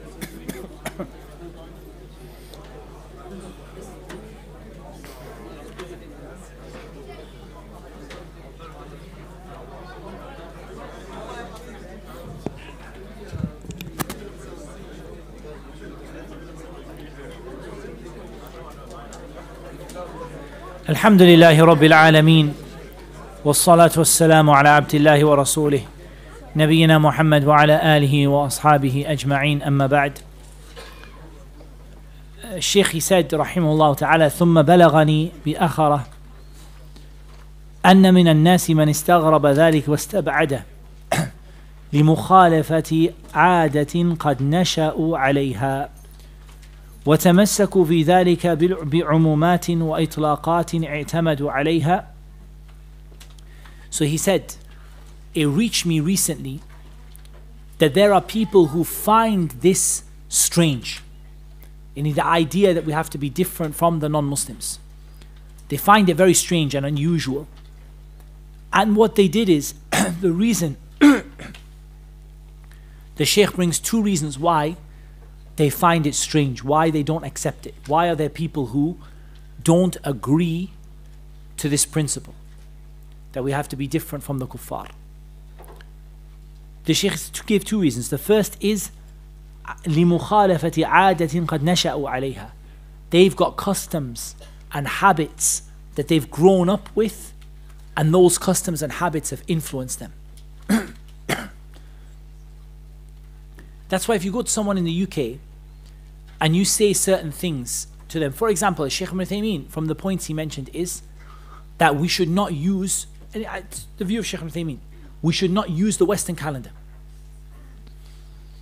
That's the view of the Shaykh. And we should, that using the Western calendar is agreeing with the kuffar for no reason. Why should we use we have our own calendar, which came from the Khulafa al-Rashideen, and from Khalifa Rashid, from Umar radiallahu anhu. Some of them said there's no harm in mentioning it along with it, but why? And if you say that to someone, استغربوا ذلك, and they're like, what are you talking about? You're telling me to like not use the Western calendar? Why? لمخالفة عادة قد نشأوا عليها. They're used to it, right? They became used to what the non-Muslims use. They became used to it. Now we're not going into the ruling of it. Is it allowed to use or is it not allowed to use? That's it. This all discussion is coming, inshallah ta'ala. But the issue here is just that, for example, in Saudi they don't find it strange when you say to somebody, you should not use the Western calendar. Like, don't use it primarily. Use the Hijri calendar and just mention the Western calendar as a, in brackets. Because we have our own calendar. We're not from these people. They don't find it strange because it's their aada, it's their habits. Like in someone who spent their whole life organizing their time and their everything by the Western Gregorian calendar, yeah, the person is like, what are you talking about telling me to leave the calendar?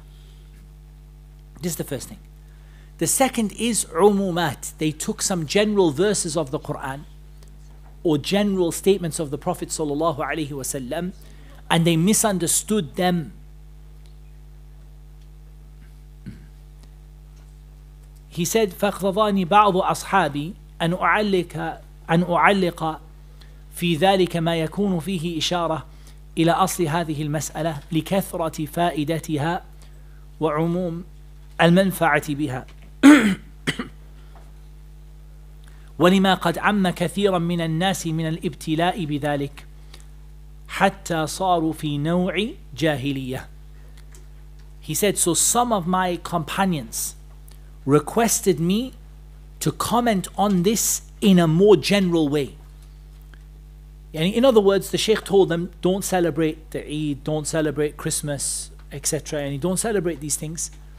And some of the people استغربوا ذلك, and they found it very strange. Like, what are you telling us? What is this you're telling us to do? So some of the students of the Shaykh, they said, why don't you write a more general book that covers all of these issues rather than just mentioning one issue? And there's a lot of benefits in it. It's something that is used across the board, and many people have fallen into trials and tribulations because of following or being affected by the habits and behaviors of the non-Muslims. And they became in a type of jahiliyyah. Now, wallahi wa Shaykh al-Islam, one of the things I really want you to benefit from Shaykh al-Islam, rahimahullah ta'ala, is ad-diqqa fil alfaz. He's very precise in what he says. He doesn't use he said no jahiliyyah. He didn't say they're in jahiliyyah, they become kuffar. He said they have started to have an aspect of the time before Islam. He said, بل لم أكن أظن أن من وقر الإيمان في قلبه وخلص إليه حقيقة الإسلام أنه دين الله الذي لا يقبل من أحد سواه إذا نبه على هذه النكتة إلا كانت حياة قلبه وصحة إيمانه توجب استيقاظه بأسرع تنبيه ولكن نعوذ بالله من رين القلوب وهوى النفوس اللذين يصدان عن معرفة الحق واتباعه. He said, rather, I don't think that anyone who Iman is established in their heart and anyone who has understood the reality of Islam, that it is Allah's religion, that He does not accept any other religion except it, that when they are told about this issue, the life that is in their heart and their Iman will wake them up in the shortest space of time. So what is he saying? He's saying that a person of Iman and a person who understands that Islam is the religion of truth, when you point this out, maybe they weren't aware of it, but once you point it out to them, very quickly they're like, yeah, that's true. We understood. But he said, I seek refuge with Allah from Rain al-Qulub, the marks over the heart, the sealing or the covering of the heart. كَلَّا بَلْ رَانَ عَلَى قُلُوبِهِمْ مَا كَانُوا يَكْسِبُونَ. Their hearts have been covered up because of what they used to do. And the hawa, the person's desires, which are the two things that take away people from knowing the truth and following it. The kalam of Shaykh al-Islam is mali' bil fawaid. It's full of benefits. Because he's a great scholar and he brings many, many benefits. So he's telling you there are two things that stop people following the truth. One is sins that stop the tawfiq of Allah. Yani Allah doesn't give His success to the people to be able to follow the guidance and the desires of their souls. And these are two things that stop a person from knowing the truth and following it. And a person is stopped from knowing the truth by shahawat wa shubuhat, right? That's another point you can take from غَيْرِ الْمَغْضُوبِ عَلَيْهِمْ وَلَا الضَّالِينَ. And in reality, the Yahud, what they brought more than anything is shubuhat. In other words, confusion about what's right and wrong. And like they brought the Yahud, what they brought shahawat. The Nasara, they brought shubuhat. The Yahud, they brought shahawat. And they knew what was right and wrong, but they followed their desires. The Nasara, they brought shubuhat. They got themselves confused about what's right and what's wrong, and they got themselves mixed up. The sins that cover the heart and the desires that is within the soul, this stops a person from following the truth. Otherwise, as soon as you explain in a very basic way the As-Siraat Al-Mustaqeem, straight away a person should be, yeah, I completely agree that we should be different from these people. Then the Shaykh takes a fasal, and this is what we wanted to read from today. A chapter. And it's inshallah, it's very beneficial. He said, اعلم أن الله سبحانه وتعالى بعث محمدا صلى الله عليه وسلم إلى الخلق على فترة من الرسل وقد مقت أهل الأرض عربهم وعجمهم إلا بقايا من أهل الكتاب ماتوا أو أكثرهم قبيل بعثته أو مبعثه والناس إذ ذاك أحد رجلين إما كتابي معتصم بكتاب وإما مبدل منسوخ ودين دارس بعضه مجهول وبعضه متروك. He said you should know that Allah subhanahu wa ta'ala sent the Prophet Muhammad sallallahu alayhi wa sallam to the people when there had been a gap in prophets. So we need to understand that this is the beginning of the discussion. That the Prophet Muhammad sallallahu alayhi wa sallam was sent after there was a gap between the prophets.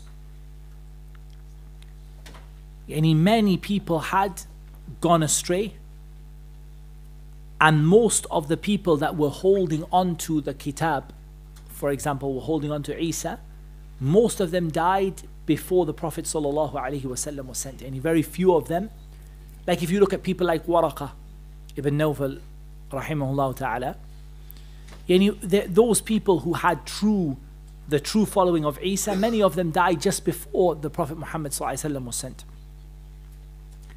There were two types of people. There was either a person holding on to scripture, or there was a person that had replaced the religion of Allah with something else. And the religion that they were upon, some of it they just didn't know what it was, and some of it they had deliberately left. As for his statement mubaddal or mubaddal mansukh,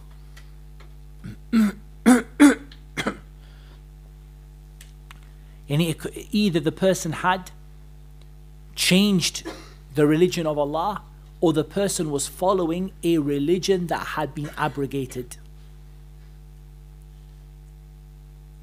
And the person was holding on to the scripture, and most of those people had died. So you had those people who had changed their religion, and you had those people who were following that which was abrogated. Some of the religion was unknown and some of it had been abandoned, meaning some people had fallen into ignorance, they didn't know what was right and wrong, and other people had abandoned what they knew to be right.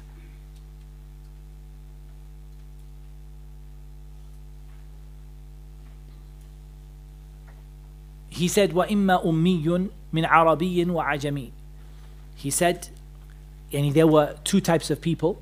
The first type is the one holding onto the scripture, and the one holding onto the scripture is of two types. The one holding onto the scripture is either they've replaced the religion with something else, so they're holding onto the wrong scripture, or their scripture has been abrogated. And the second type of person is an ummi, someone who is illiterate, whether they were from the Arabs or from the foreigners. مقبل على عبادة ما استحسنه وظن أنه ينفع من نجم أو وثن أو قبر. He said the person was doing what? What were these people doing, the ummiyun? They would worship anything they thought would benefit them. They were worshipping stars and idols and timthal, yani tamathil. They were worshipping statues. They were worshipping whatever they could. وَالنَّاسُ فِي جَاهِلِيَّةٍ جَهْلَاء. The people were in extreme ignorance. They had things that they thought were knowledge, but they were ignorance, and they had actions that they thought were righteous, but they were actually corrupt. وَغَايَةُ الْبَارِعِ مِنْهُمْ عِلْمًا وَعَمَلًا أن يحصل قليلا من العلم الموروث عن الأنبياء المتقدمين قد اشتبه عليهم حقه بباطله. He said the maximum you could have got from these people is that they had a little bit of knowledge from that which was passed down from the earlier prophets, but they got mixed up between what was true from it and what was wrong. أو يشتغل بعمل القليل منه مشروع وأكثره مبتدع. or they would become busy with deeds. A tiny amount of their deeds were good deeds, but most of it was innovated. وَلَا يَكَادُ يُؤَثِّرُ فِي صَلَاحِهِ إِلَّا قَلِيلًا. And most of their deeds did not make them more righteous.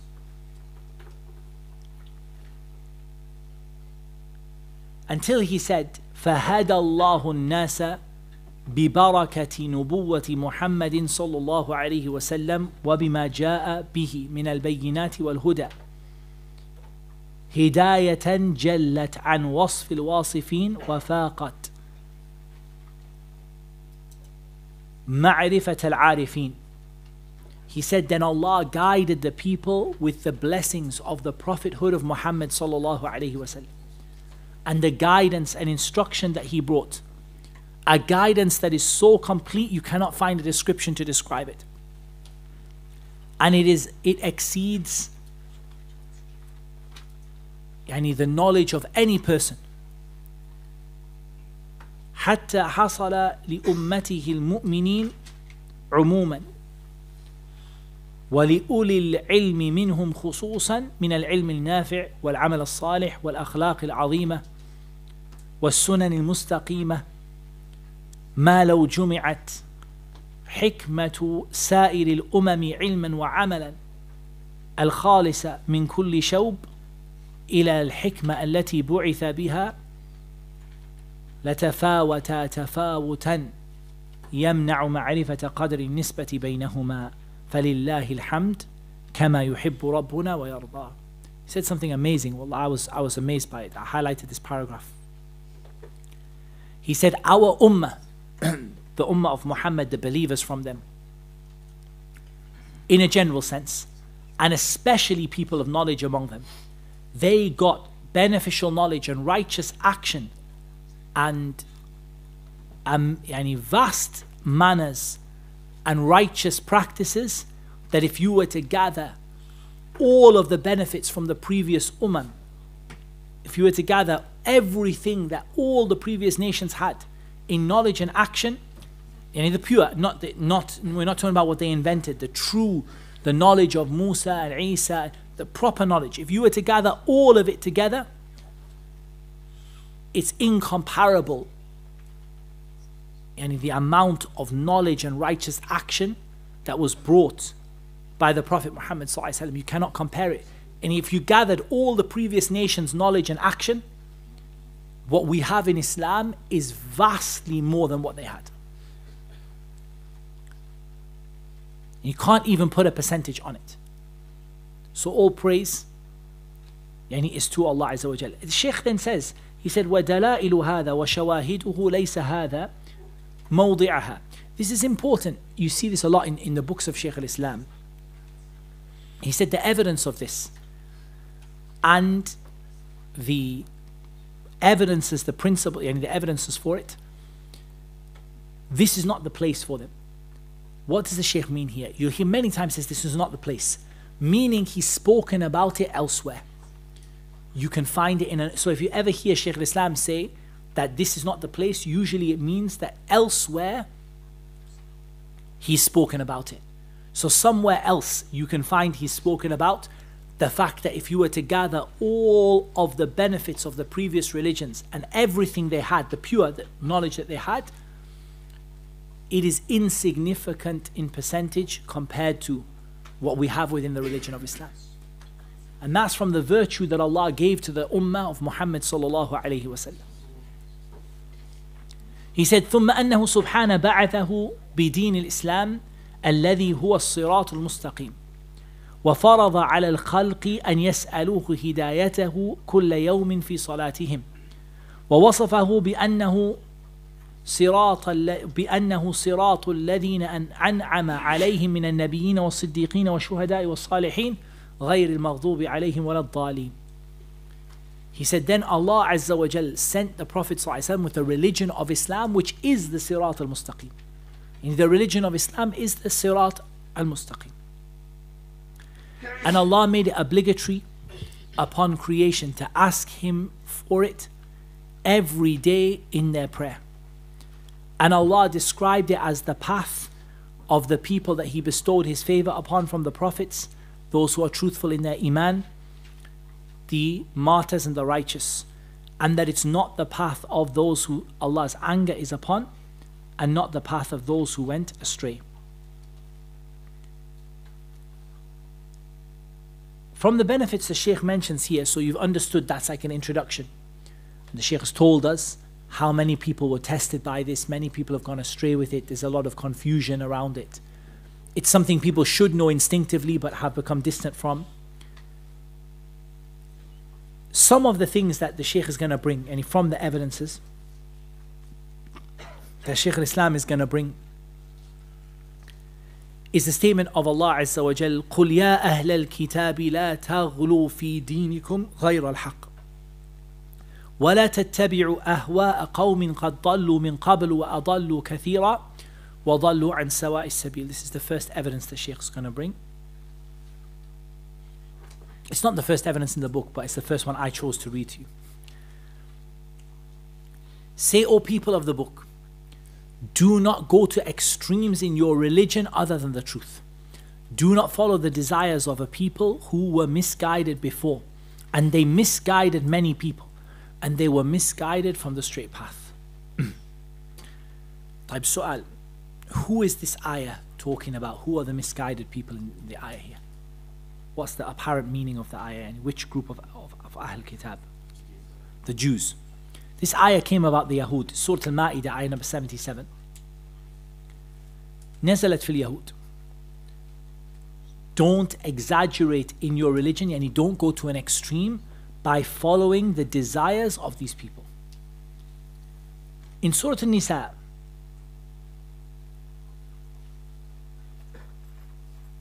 ayah number 171. So in this surah, Surah Al-Ma'idah, what's the conclusion we have here? Here, the ghulu is taqsir, is falling short. And it's the extremism of falling short. We call it ghulu al-tafrit, the extremism of not doing what you're supposed to do. In Surah An-Nisa, ayah number 171, Allah Azza wa Jalla said, Ya Ahl al-Kitab, لا تغلوا في دينكم ولا تقولوا على الله إلا الحق إنما المسيح عيسى بن مريم رسول الله وكلمته الآية.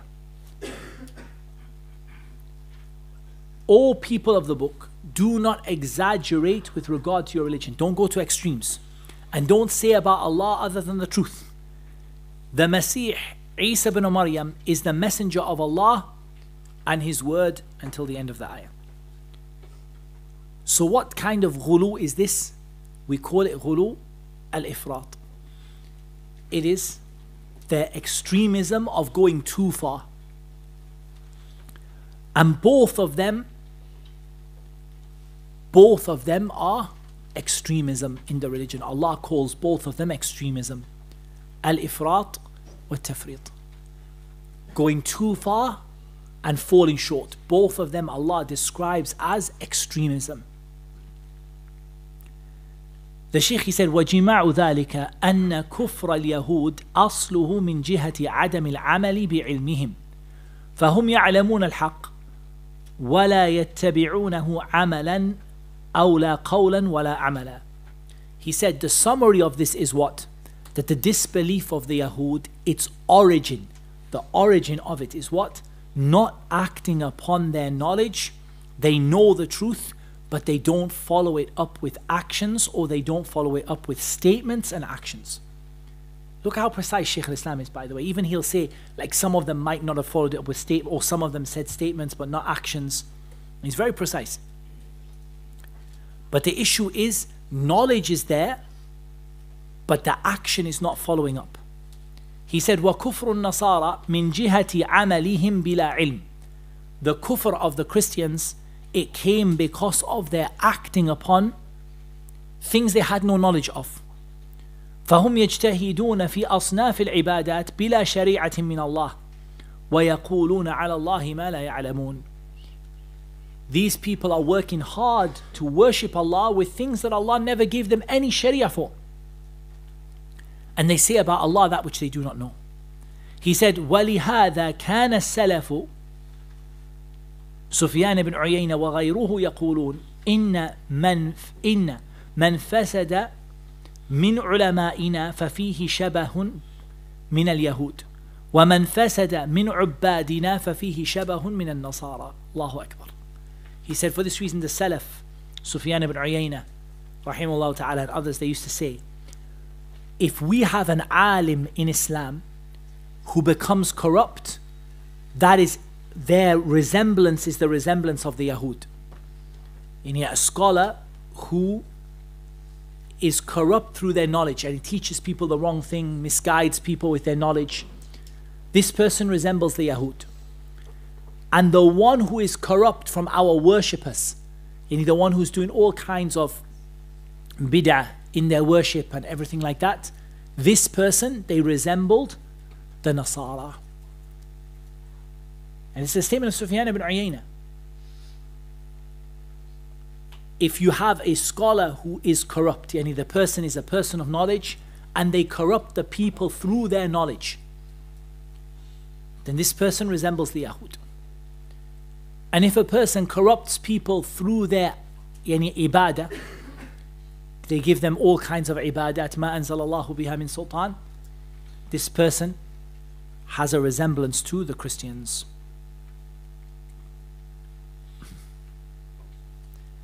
And then he brought the statement of the Prophet ﷺ, لَتَتَّبِعُنَّ سَنَنَ مَنْ كَانَ قَبْلَكُمْ حَذْوَ الْقُذَّةِ بِالْقُذَّةِ حَتَّى لَوْ دَخَلُوا جُحْرَ ضَبٍّ لَدَخَلْتُمُوهُ قالوا يا رسول الله اليهود والنصارى قال فمن.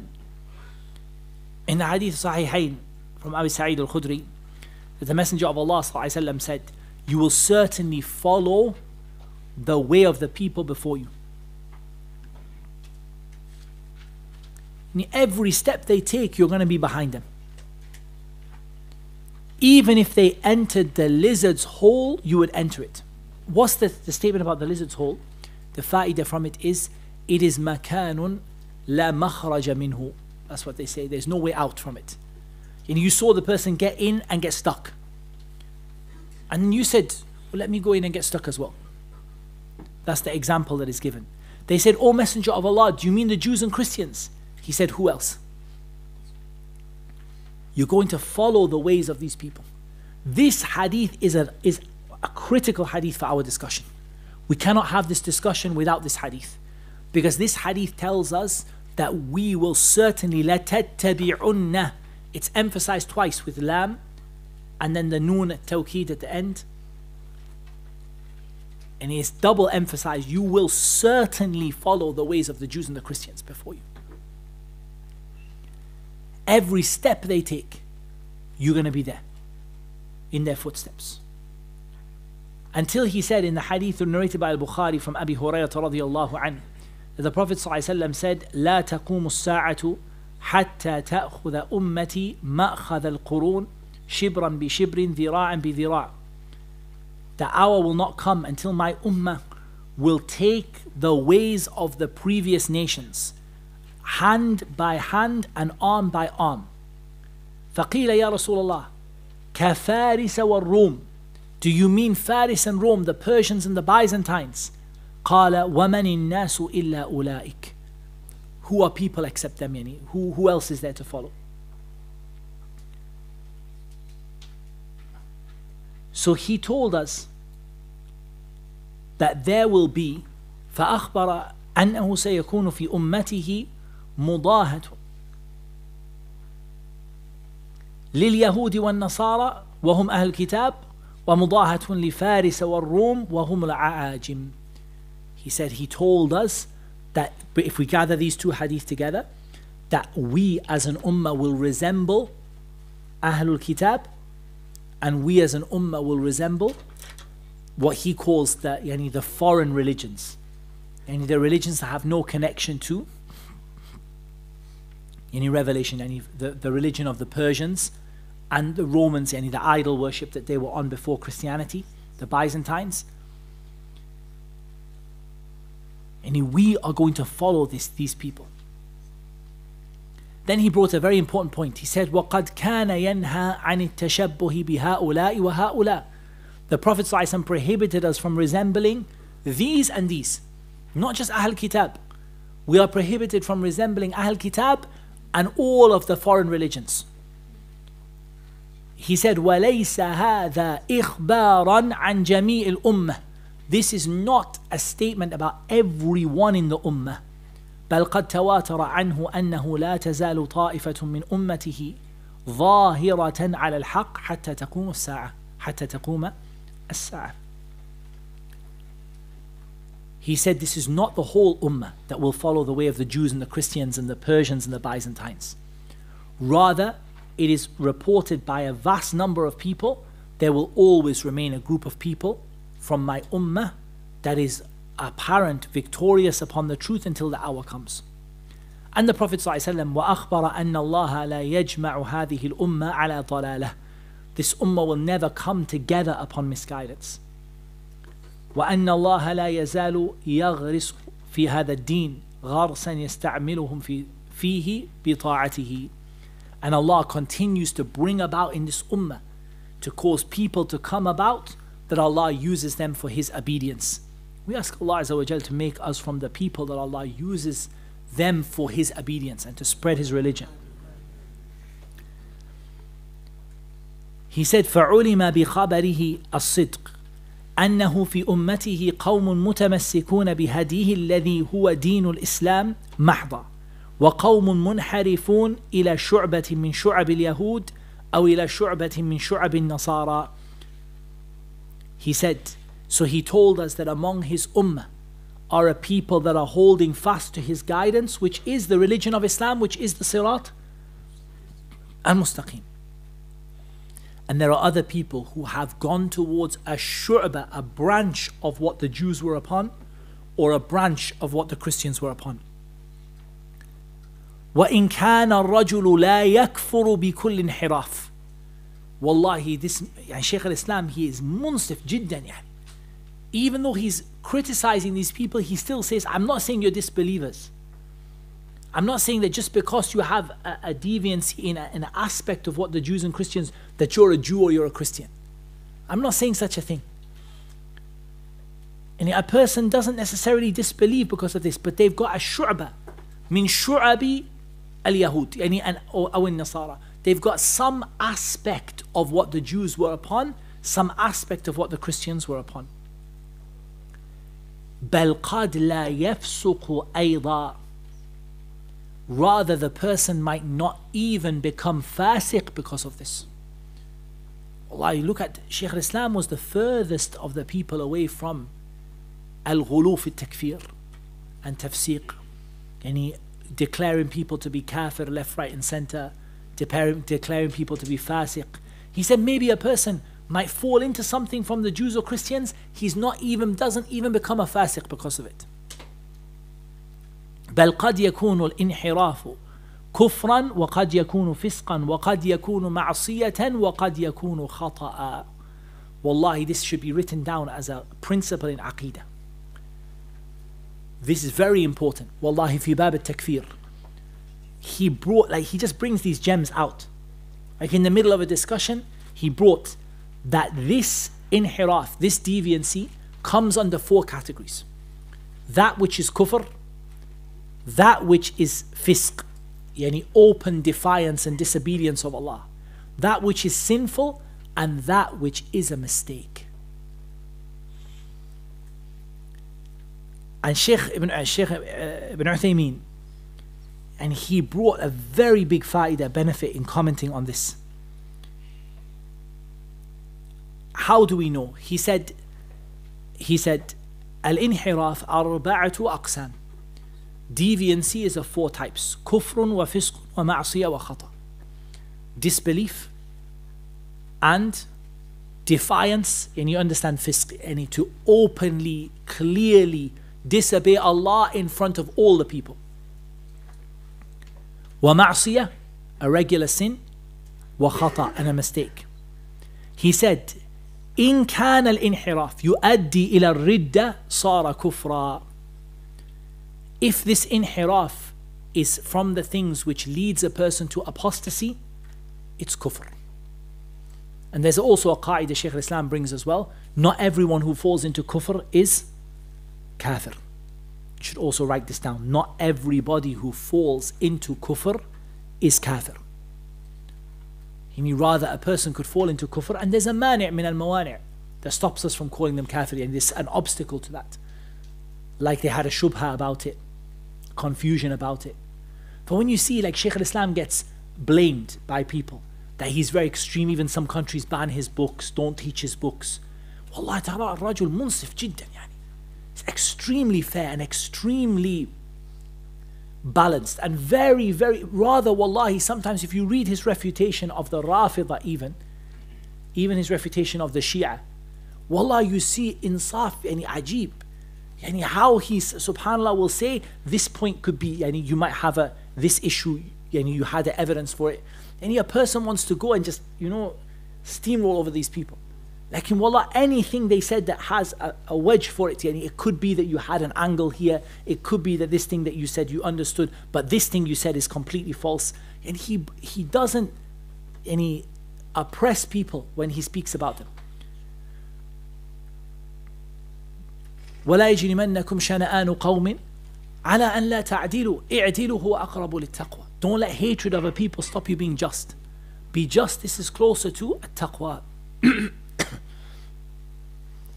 So if this action is an action which is going to lead a person to apostasy, apostasy is a well-known issue, right? It's in all the books of fiqh before. Again, if someone says, oh, you guys are extreme, you tukaffiru nas, you take people out of Islam. We say, is there any madhab from the madhahib of Islam that are well known, the Hanafiya or the Malikiyya or the Shafi'iyya or the Hanabila, except that they have chapters in their madhab about ar-ridda, what makes a person leave Islam? And is there's everybody believes there are things that take a person out of Islam. So if the person is copying the Yahud and Nasara in a way that the Quran and Sunnah declare that they have left Islam, then this resemblance of the Yahud and the Nasara is kufr. We may not declare that person to be kafir, depending on whether they have confusion over what they're doing, depending on whether they were forced or not forced, many issues that we look at, but they committed an act of kufr. The Shaykh, he said, وَإِن كَانَ يُؤَدِّي إِلَى خَرْمِ الْمُرُوءَ وَالدِّينِ لا يصل إلى الكفر فهو فسق. Shaykh Ibn Uthaymeen, if it is something which leads to a loss of, you can say good, a loss of your proper Islamic behavior, or a severe weakness in the religion, then this is fisq. And not everyone who falls into fisq, we call them fasiq. Not everyone who falls into fisq, we say to them, ya fasiq. Then he said, وَإِن كَانَ دُونَ ذَلِكَ فَهُوَ مَعْصِيَةٌ. If it is less than that, it's sinful. And it's something that doesn't like rip apart at the religion, like it's something not allowed. وَإِن كَانَ نَاتِجًا عَنْ تَأْوِيلٍ لَهُ مَسَاغٌ فِي اللُّغَةِ فَهُوَ خَطَأٌ. And if it came about because of an error which there is a linguistic reason or a potential reason for falling into that mistake, it's considered to be a mistake. And here Shaykh Ibn Uthaymeen brought something, wallahi, I think if the only thing you took from this conference is this one line, wallahi, I think it's worth it. He said, وَيَصِحُّ أَن يُوصَفُ الْخَطَأ بِالْإِنْحِرَافِ وَلَا يَصِحُّ أَن يُوصَفُ قَائِلَهُ بِأَنَّهُ مُنْحَرِفٌ إِذَا عَلِمْنَا أَنَّهُ صَادِرٌ عَنْ اجْتِهَادٍ. Allahu Akbar. He said, when a person makes a mistake out of ijtihad, they are qualified scholar and they make a mistake, the mistake, we call it deviancy, but we don't call the person who does it a deviant. And then he goes on to talk about the likes of the Imams of Islam who fell into muwafaqatu al-asha'ira fi ba'd aqwalihi. They agreed with the Asha'ira in some issues. That person was a sincere scholar. And that person made a mistake. And akhta. the first thing we do is we describe that mistake as inhiraf. We say this mistake is a deviancy. We don't say it's permissible, it's a valid khilaf. We say this is inhiraf. But we don't call the person mubtadi' and we don't call them munharif. Why? Because it came from a mistake that resulted from ijtihad. And this is why, this is something that Shaykh Ibn Uthaymeen mentions extensively. This is why that you cannot describe the likes of Al-Hafidh ibn Hajar and Al-Nawawi rahimahumullah ta'ala as being munharifin. You cannot. This is هذا خطأ, it's a big mistake. What you say is, yes, that view about Allah's names and attributes that was brought, Al-Hafidh is on and off about it, like sometimes he falls into it, sometimes he doesn't. Like that view is inhiraf, it's a wrong view and it's not correct and we don't tolerate it. Like the Shaykh is from the A'imma of this ummah, sincere bi'idhnillahi ta'ala. He made a mistake. He didn't go upon all the qawa'id of the Ash'ariyah. He didn't hold taqdeem al-aql al-naql, that the intellect takes precedence over the text. He didn't hold rad khabar al-wahid, refuting the ahad hadith. None of this. What he did is he made ijtihad in an issue about Allah's names and attributes فَأَخْطَأ. He made a mistake and he brought inhiraf in it. He brought misguidance in it. But he himself, we don't call him munharif, mubtadi', ash'ari. La wallahi. Because it's clear that this mistake came about from trying to reach the truth and making a mistake. But we still call it a mistake. So this is the wasatiyah. Some people say don't call it a mistake. You can't say it's a mistake. We're all Ahl Sunnah, we're all together, we're all together, all in the same boat. It's not like that, wallahi, it's not. We say it's a mistake, it's inhiraf, but we don't describe the person who does it that they are mubtadi' or munharif. We say akhta'a fi mas'ala, sincerely he made a mistake. Wallahi, this, if you could take what Shaykh Ibn Uthaymeen said and you apply that, much of the issues between the brothers and the kalam about various scholars, wallahi, it will just disappear in front of your eyes. Because you understood that there are two types of people. There is a person who they are munharif. They are a deviant. They themselves are upon a path of deviancy and misguidance. And there are others who are genuine, sincere people who got the sunnah in so many things. Like in akhta'a fi mas'ala, he made a mistake and he was qualified. Because if he's not qualified, we don't say ijtihad. And if he was not qualified to speak, we don't say he made ijtihad. And he was qualified to make ijtihad, but he made an error in that ijtihad. So this person, we describe the mistake as a mistake and we call it misguidance, but we don't call the person misguided. I'm going to just finish off the topic, and it's like one page left and then we can continue tomorrow. The Shaykh, he said, وَهَذَا الْإِنْحِرَافِ أَمْرٌ تتقاضاه الطباع ويزينه الشيطان فلذلك أمر العبد بدوام دعاء الله سبحانه بالهداية إلى الاستقامة التي لا يهودية فيها ولا نصرانية أصلا. He said these kind of mistakes, this inhiraf, is something which is natural, a person might naturally fall into it. And the shaitan decorates it and beautifies it for them.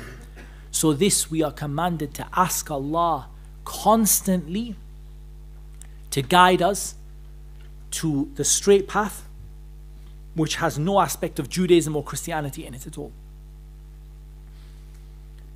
He said, وَأَنَا أُشِيرُ إِلَى بَعْضِ أُمُورِ أَهْلِ الْكِتَابِ وَالْأَعَاجِمِ التي ابتليت بها هذه الأمة ليجتنب المسلم الحنيف الانحراف عن الصراط المستقيم إلى صراط المغضوب عليهم أو الضالين.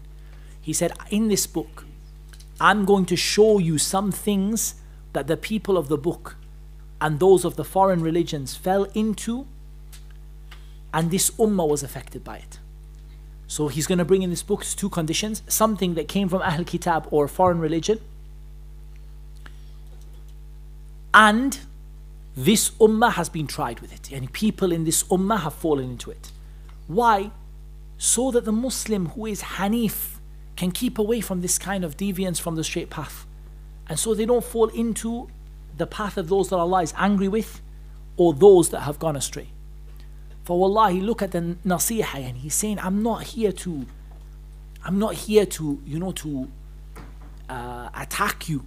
I'm not here to have a go at you. I'm here to give you sincere advice so all of us can stay on the Siraat Al-Mustaqeem and we don't end up on the path of those people, by showing you things from the Quran and Sunnah that Ahlul Kitab or Faris or Rome did, and that we as an ummah have fallen into today. And I'm going to give you just one example just to finish the page, that's it. He said, قال الله سبحانه ود كثير من أهل الكتاب لو يردونكم من بعد إيمانكم كفارا حسدا من عند أنفسهم من بعد ما تبين لهم الحق فذم اليهود على ما حسدوا المؤمنين على الهدى والعلم وقد يبتلى بعض المنتسبين إلى العلم وغيرهم بنوع من الحسد لمن هداه الله بعلم نافع وعمل صالح وهو خلق مذموم مطلقا وهو في هذا الموضع من أخلاق المغضوب عليهم. Wallah, the example he gives is wallah shocking. Yani.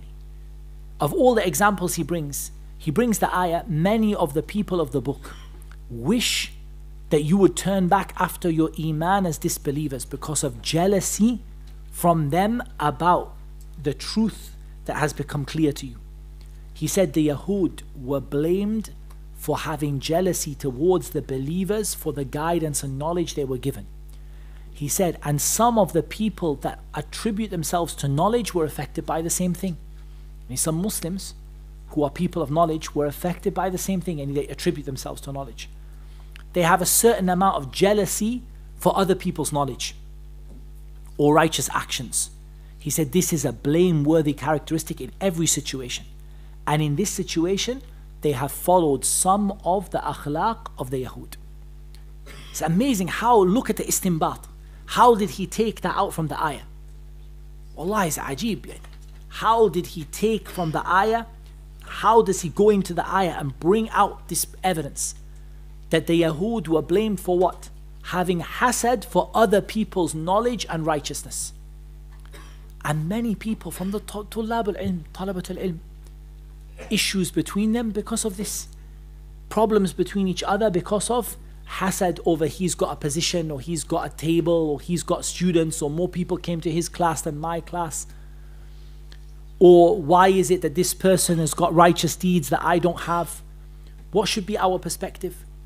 We race each other. I see someone who's teaching a book, mashallah, amazing, this brother is teaching, let me see, now let me study hard, bi-idhnillahi ta'ala, I can bring a book for the people like that, or perhaps inshallah ta'ala I can take a step forward, and we race each other to Jannah, but not the hasad. Shaykh al-Islam has a definition of hasad, which we'll finish with, which is very daqiq. It's actually better than the standard definition. The standard definition of hasad is tamanni zawal al-ni'ma yani an ghayrihi. It's for a person to wish for a blessing to be taken away. Shaykh al-Islam said it's not necessary for it to be like that. He said, "Man kariha ma an'ama Allahu bihi ala ghayrihi faqad hasadah." Whoever dislikes a blessing that has been given to someone else, they've been jealous of them. So it's not the case that you have to want that blessing to go. Just the fact that you dislike that somebody has a blessing. You see someone who's been given a blessing and you dislike it, you have taken a khuluq min akhlaq al-Yahud. And how many people from the students of knowledge and the teachers of Islam, people fell into this. Rather, sometimes people refute each other hasadan min indi anfusihim. Yani the only reason why they refute each other is because of hasad between each other. Why has he got students, and why he's got knowledge, and why he wrote this book, and why was his published and mine wasn't? That's why the ulama speak about jarhul aqran, the criticism that happens among contemporaries. And generally they don't take it to account. And when two contemporaries, people that were together in the same class or studied together from the same sheikh, and they start having a go at each other, they start being like, you're a misguided individual, no, you're a misguided individual. Generally speaking, we don't give it any weight. Sometimes, but rarely we give it weight. Because this is hasadan min indi anfusihim. It's just something that happened between them on a personal level, and this one got jealous of this one, and then they started back and forward like that. For subhanAllah, his istinbat, how he took that out from the ayah. Every single ayah that mentions something about Ahl Kitab or the Ummihin, there are people from the Muslims that fell into it. This Quran is not a storybook. It's not a book of stories to tell you so you can sit there and say, wow, it's so interesting what happened to Musa. It's because you're going to go down that path. So you have to keep away from it. This masail and ikhtilaf, any fatwa shopping. Like Bani Israel, who started fatwa shopping? Fatwa shopping was started by the Yahud. Until today, they are the experts in fatwa shopping. And if they don't like a verdict, they go to a different rabbi, get a different verdict. We became like that. And sometimes the people watch and they say, like, from the Jews and Christians, and they say, why, you're being really harsh with us. Like, I'm not being harsh with them. And what do you expect from them? I'm being harsh with the Muslims who follow that. And how can we follow that method of, if you don't like what one said, Imam said, go to the different Imam until you get a fatwa that you like? It's a very dangerous way. If I just take that into account, inshallah ta'ala, and I think that brings us to the conclusion. We'll bring one more ayah, which is the statement of Allah Azza wa Jalla, وَإِذْ أَخَذَ اللَّهُ مِيثَاقَ الَّذِينَ أُوتُوا الْكِتَابَ لَتُبَيِّنُنَّهُ لِلنَّاسِ وَلَا تَكْتُمُونَهُ. When Allah took the covenant from the people given the book, you will explain it to the people and do not conceal it.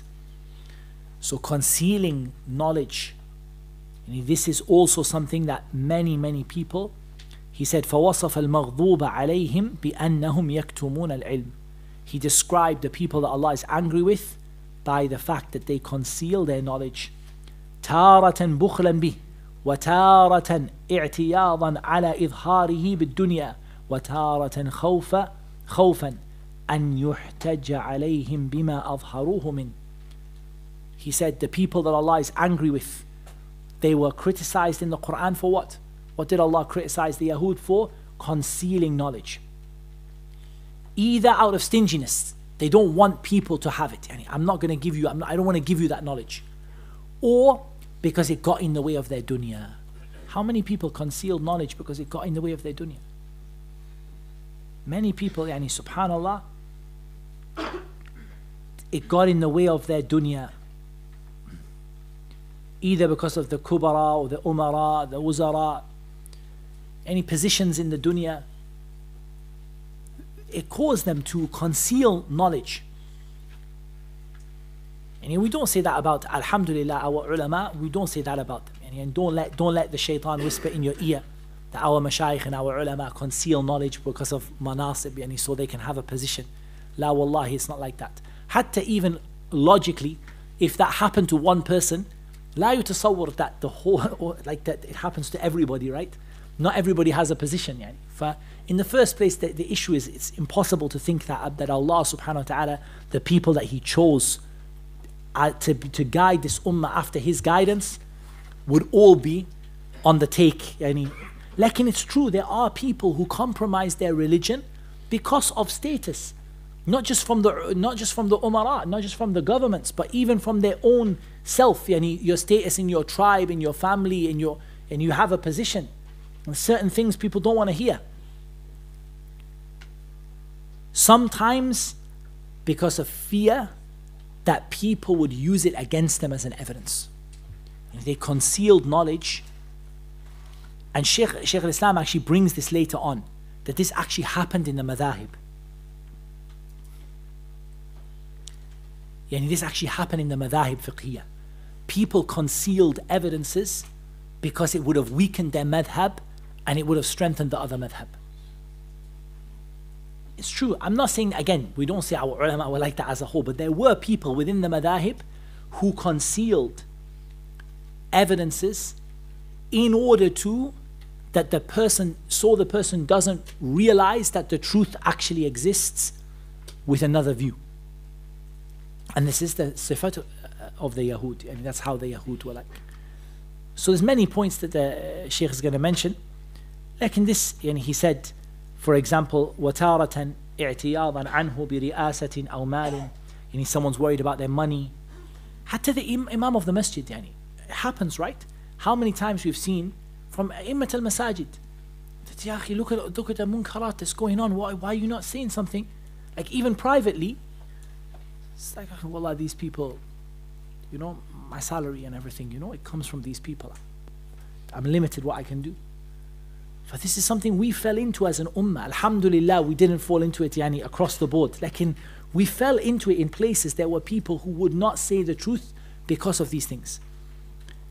A person, for example, he said, أو يعتزى إلى طائفة قد خولفت في مسألة فيكتم من العلم ما فيه حجة لمخالفه وإن لم يتيقن أن مخالفه مبطل. Someone hides an issue in fiqh or aqidah, they hide an evidence because they don't want the people to realize that their position is wrong. This is also min sifat al-Yahud. Abdurrahman ibn Mahdi, he said, أهل العلم يكتبون ما لهم وما عليهم وأهل الأهواء لا يكتبون إلا ما لهم. Allahu Akbar. He said the people of knowledge write the evidences that are for them and the evidences that are against them. A person of knowledge knows what evidences they have, and they also know what evidences the other people have, and they're not shy to say, you have this evidence, my response is this. But the people of desires only write what supports them. That's why they say Ahlus Sunnah يستدلون ثم يعتقدون. Ahlus Sunnah, first of all, they bring the evidence, then they take the aqidah from the evidence. وأهل البدع يعتقدون ثم يستدلون. Ahlul Bid'ah, first they have an aqidah, then they go looking for some evidence to support the belief that they have. But it's extremely important to keep that in mind. هذا والله أعلم والصلاة والسلام على نبينا محمد وعلى آله وصحبه أجمعين. Inshallah ta'ala, we'll continue. But I hope, just by reading, we're not going to get through the whole book, but I hope that, and you just get these gems that Shaykh al-Islam brings out, and you start to see yourself in all these things that we read in the Quran and Hadith. You're going to start yourself to see that, subhanAllah, we are actually following Ahlul Kitab in many things that they did, and we have to separate from that. Wallahu a'lam.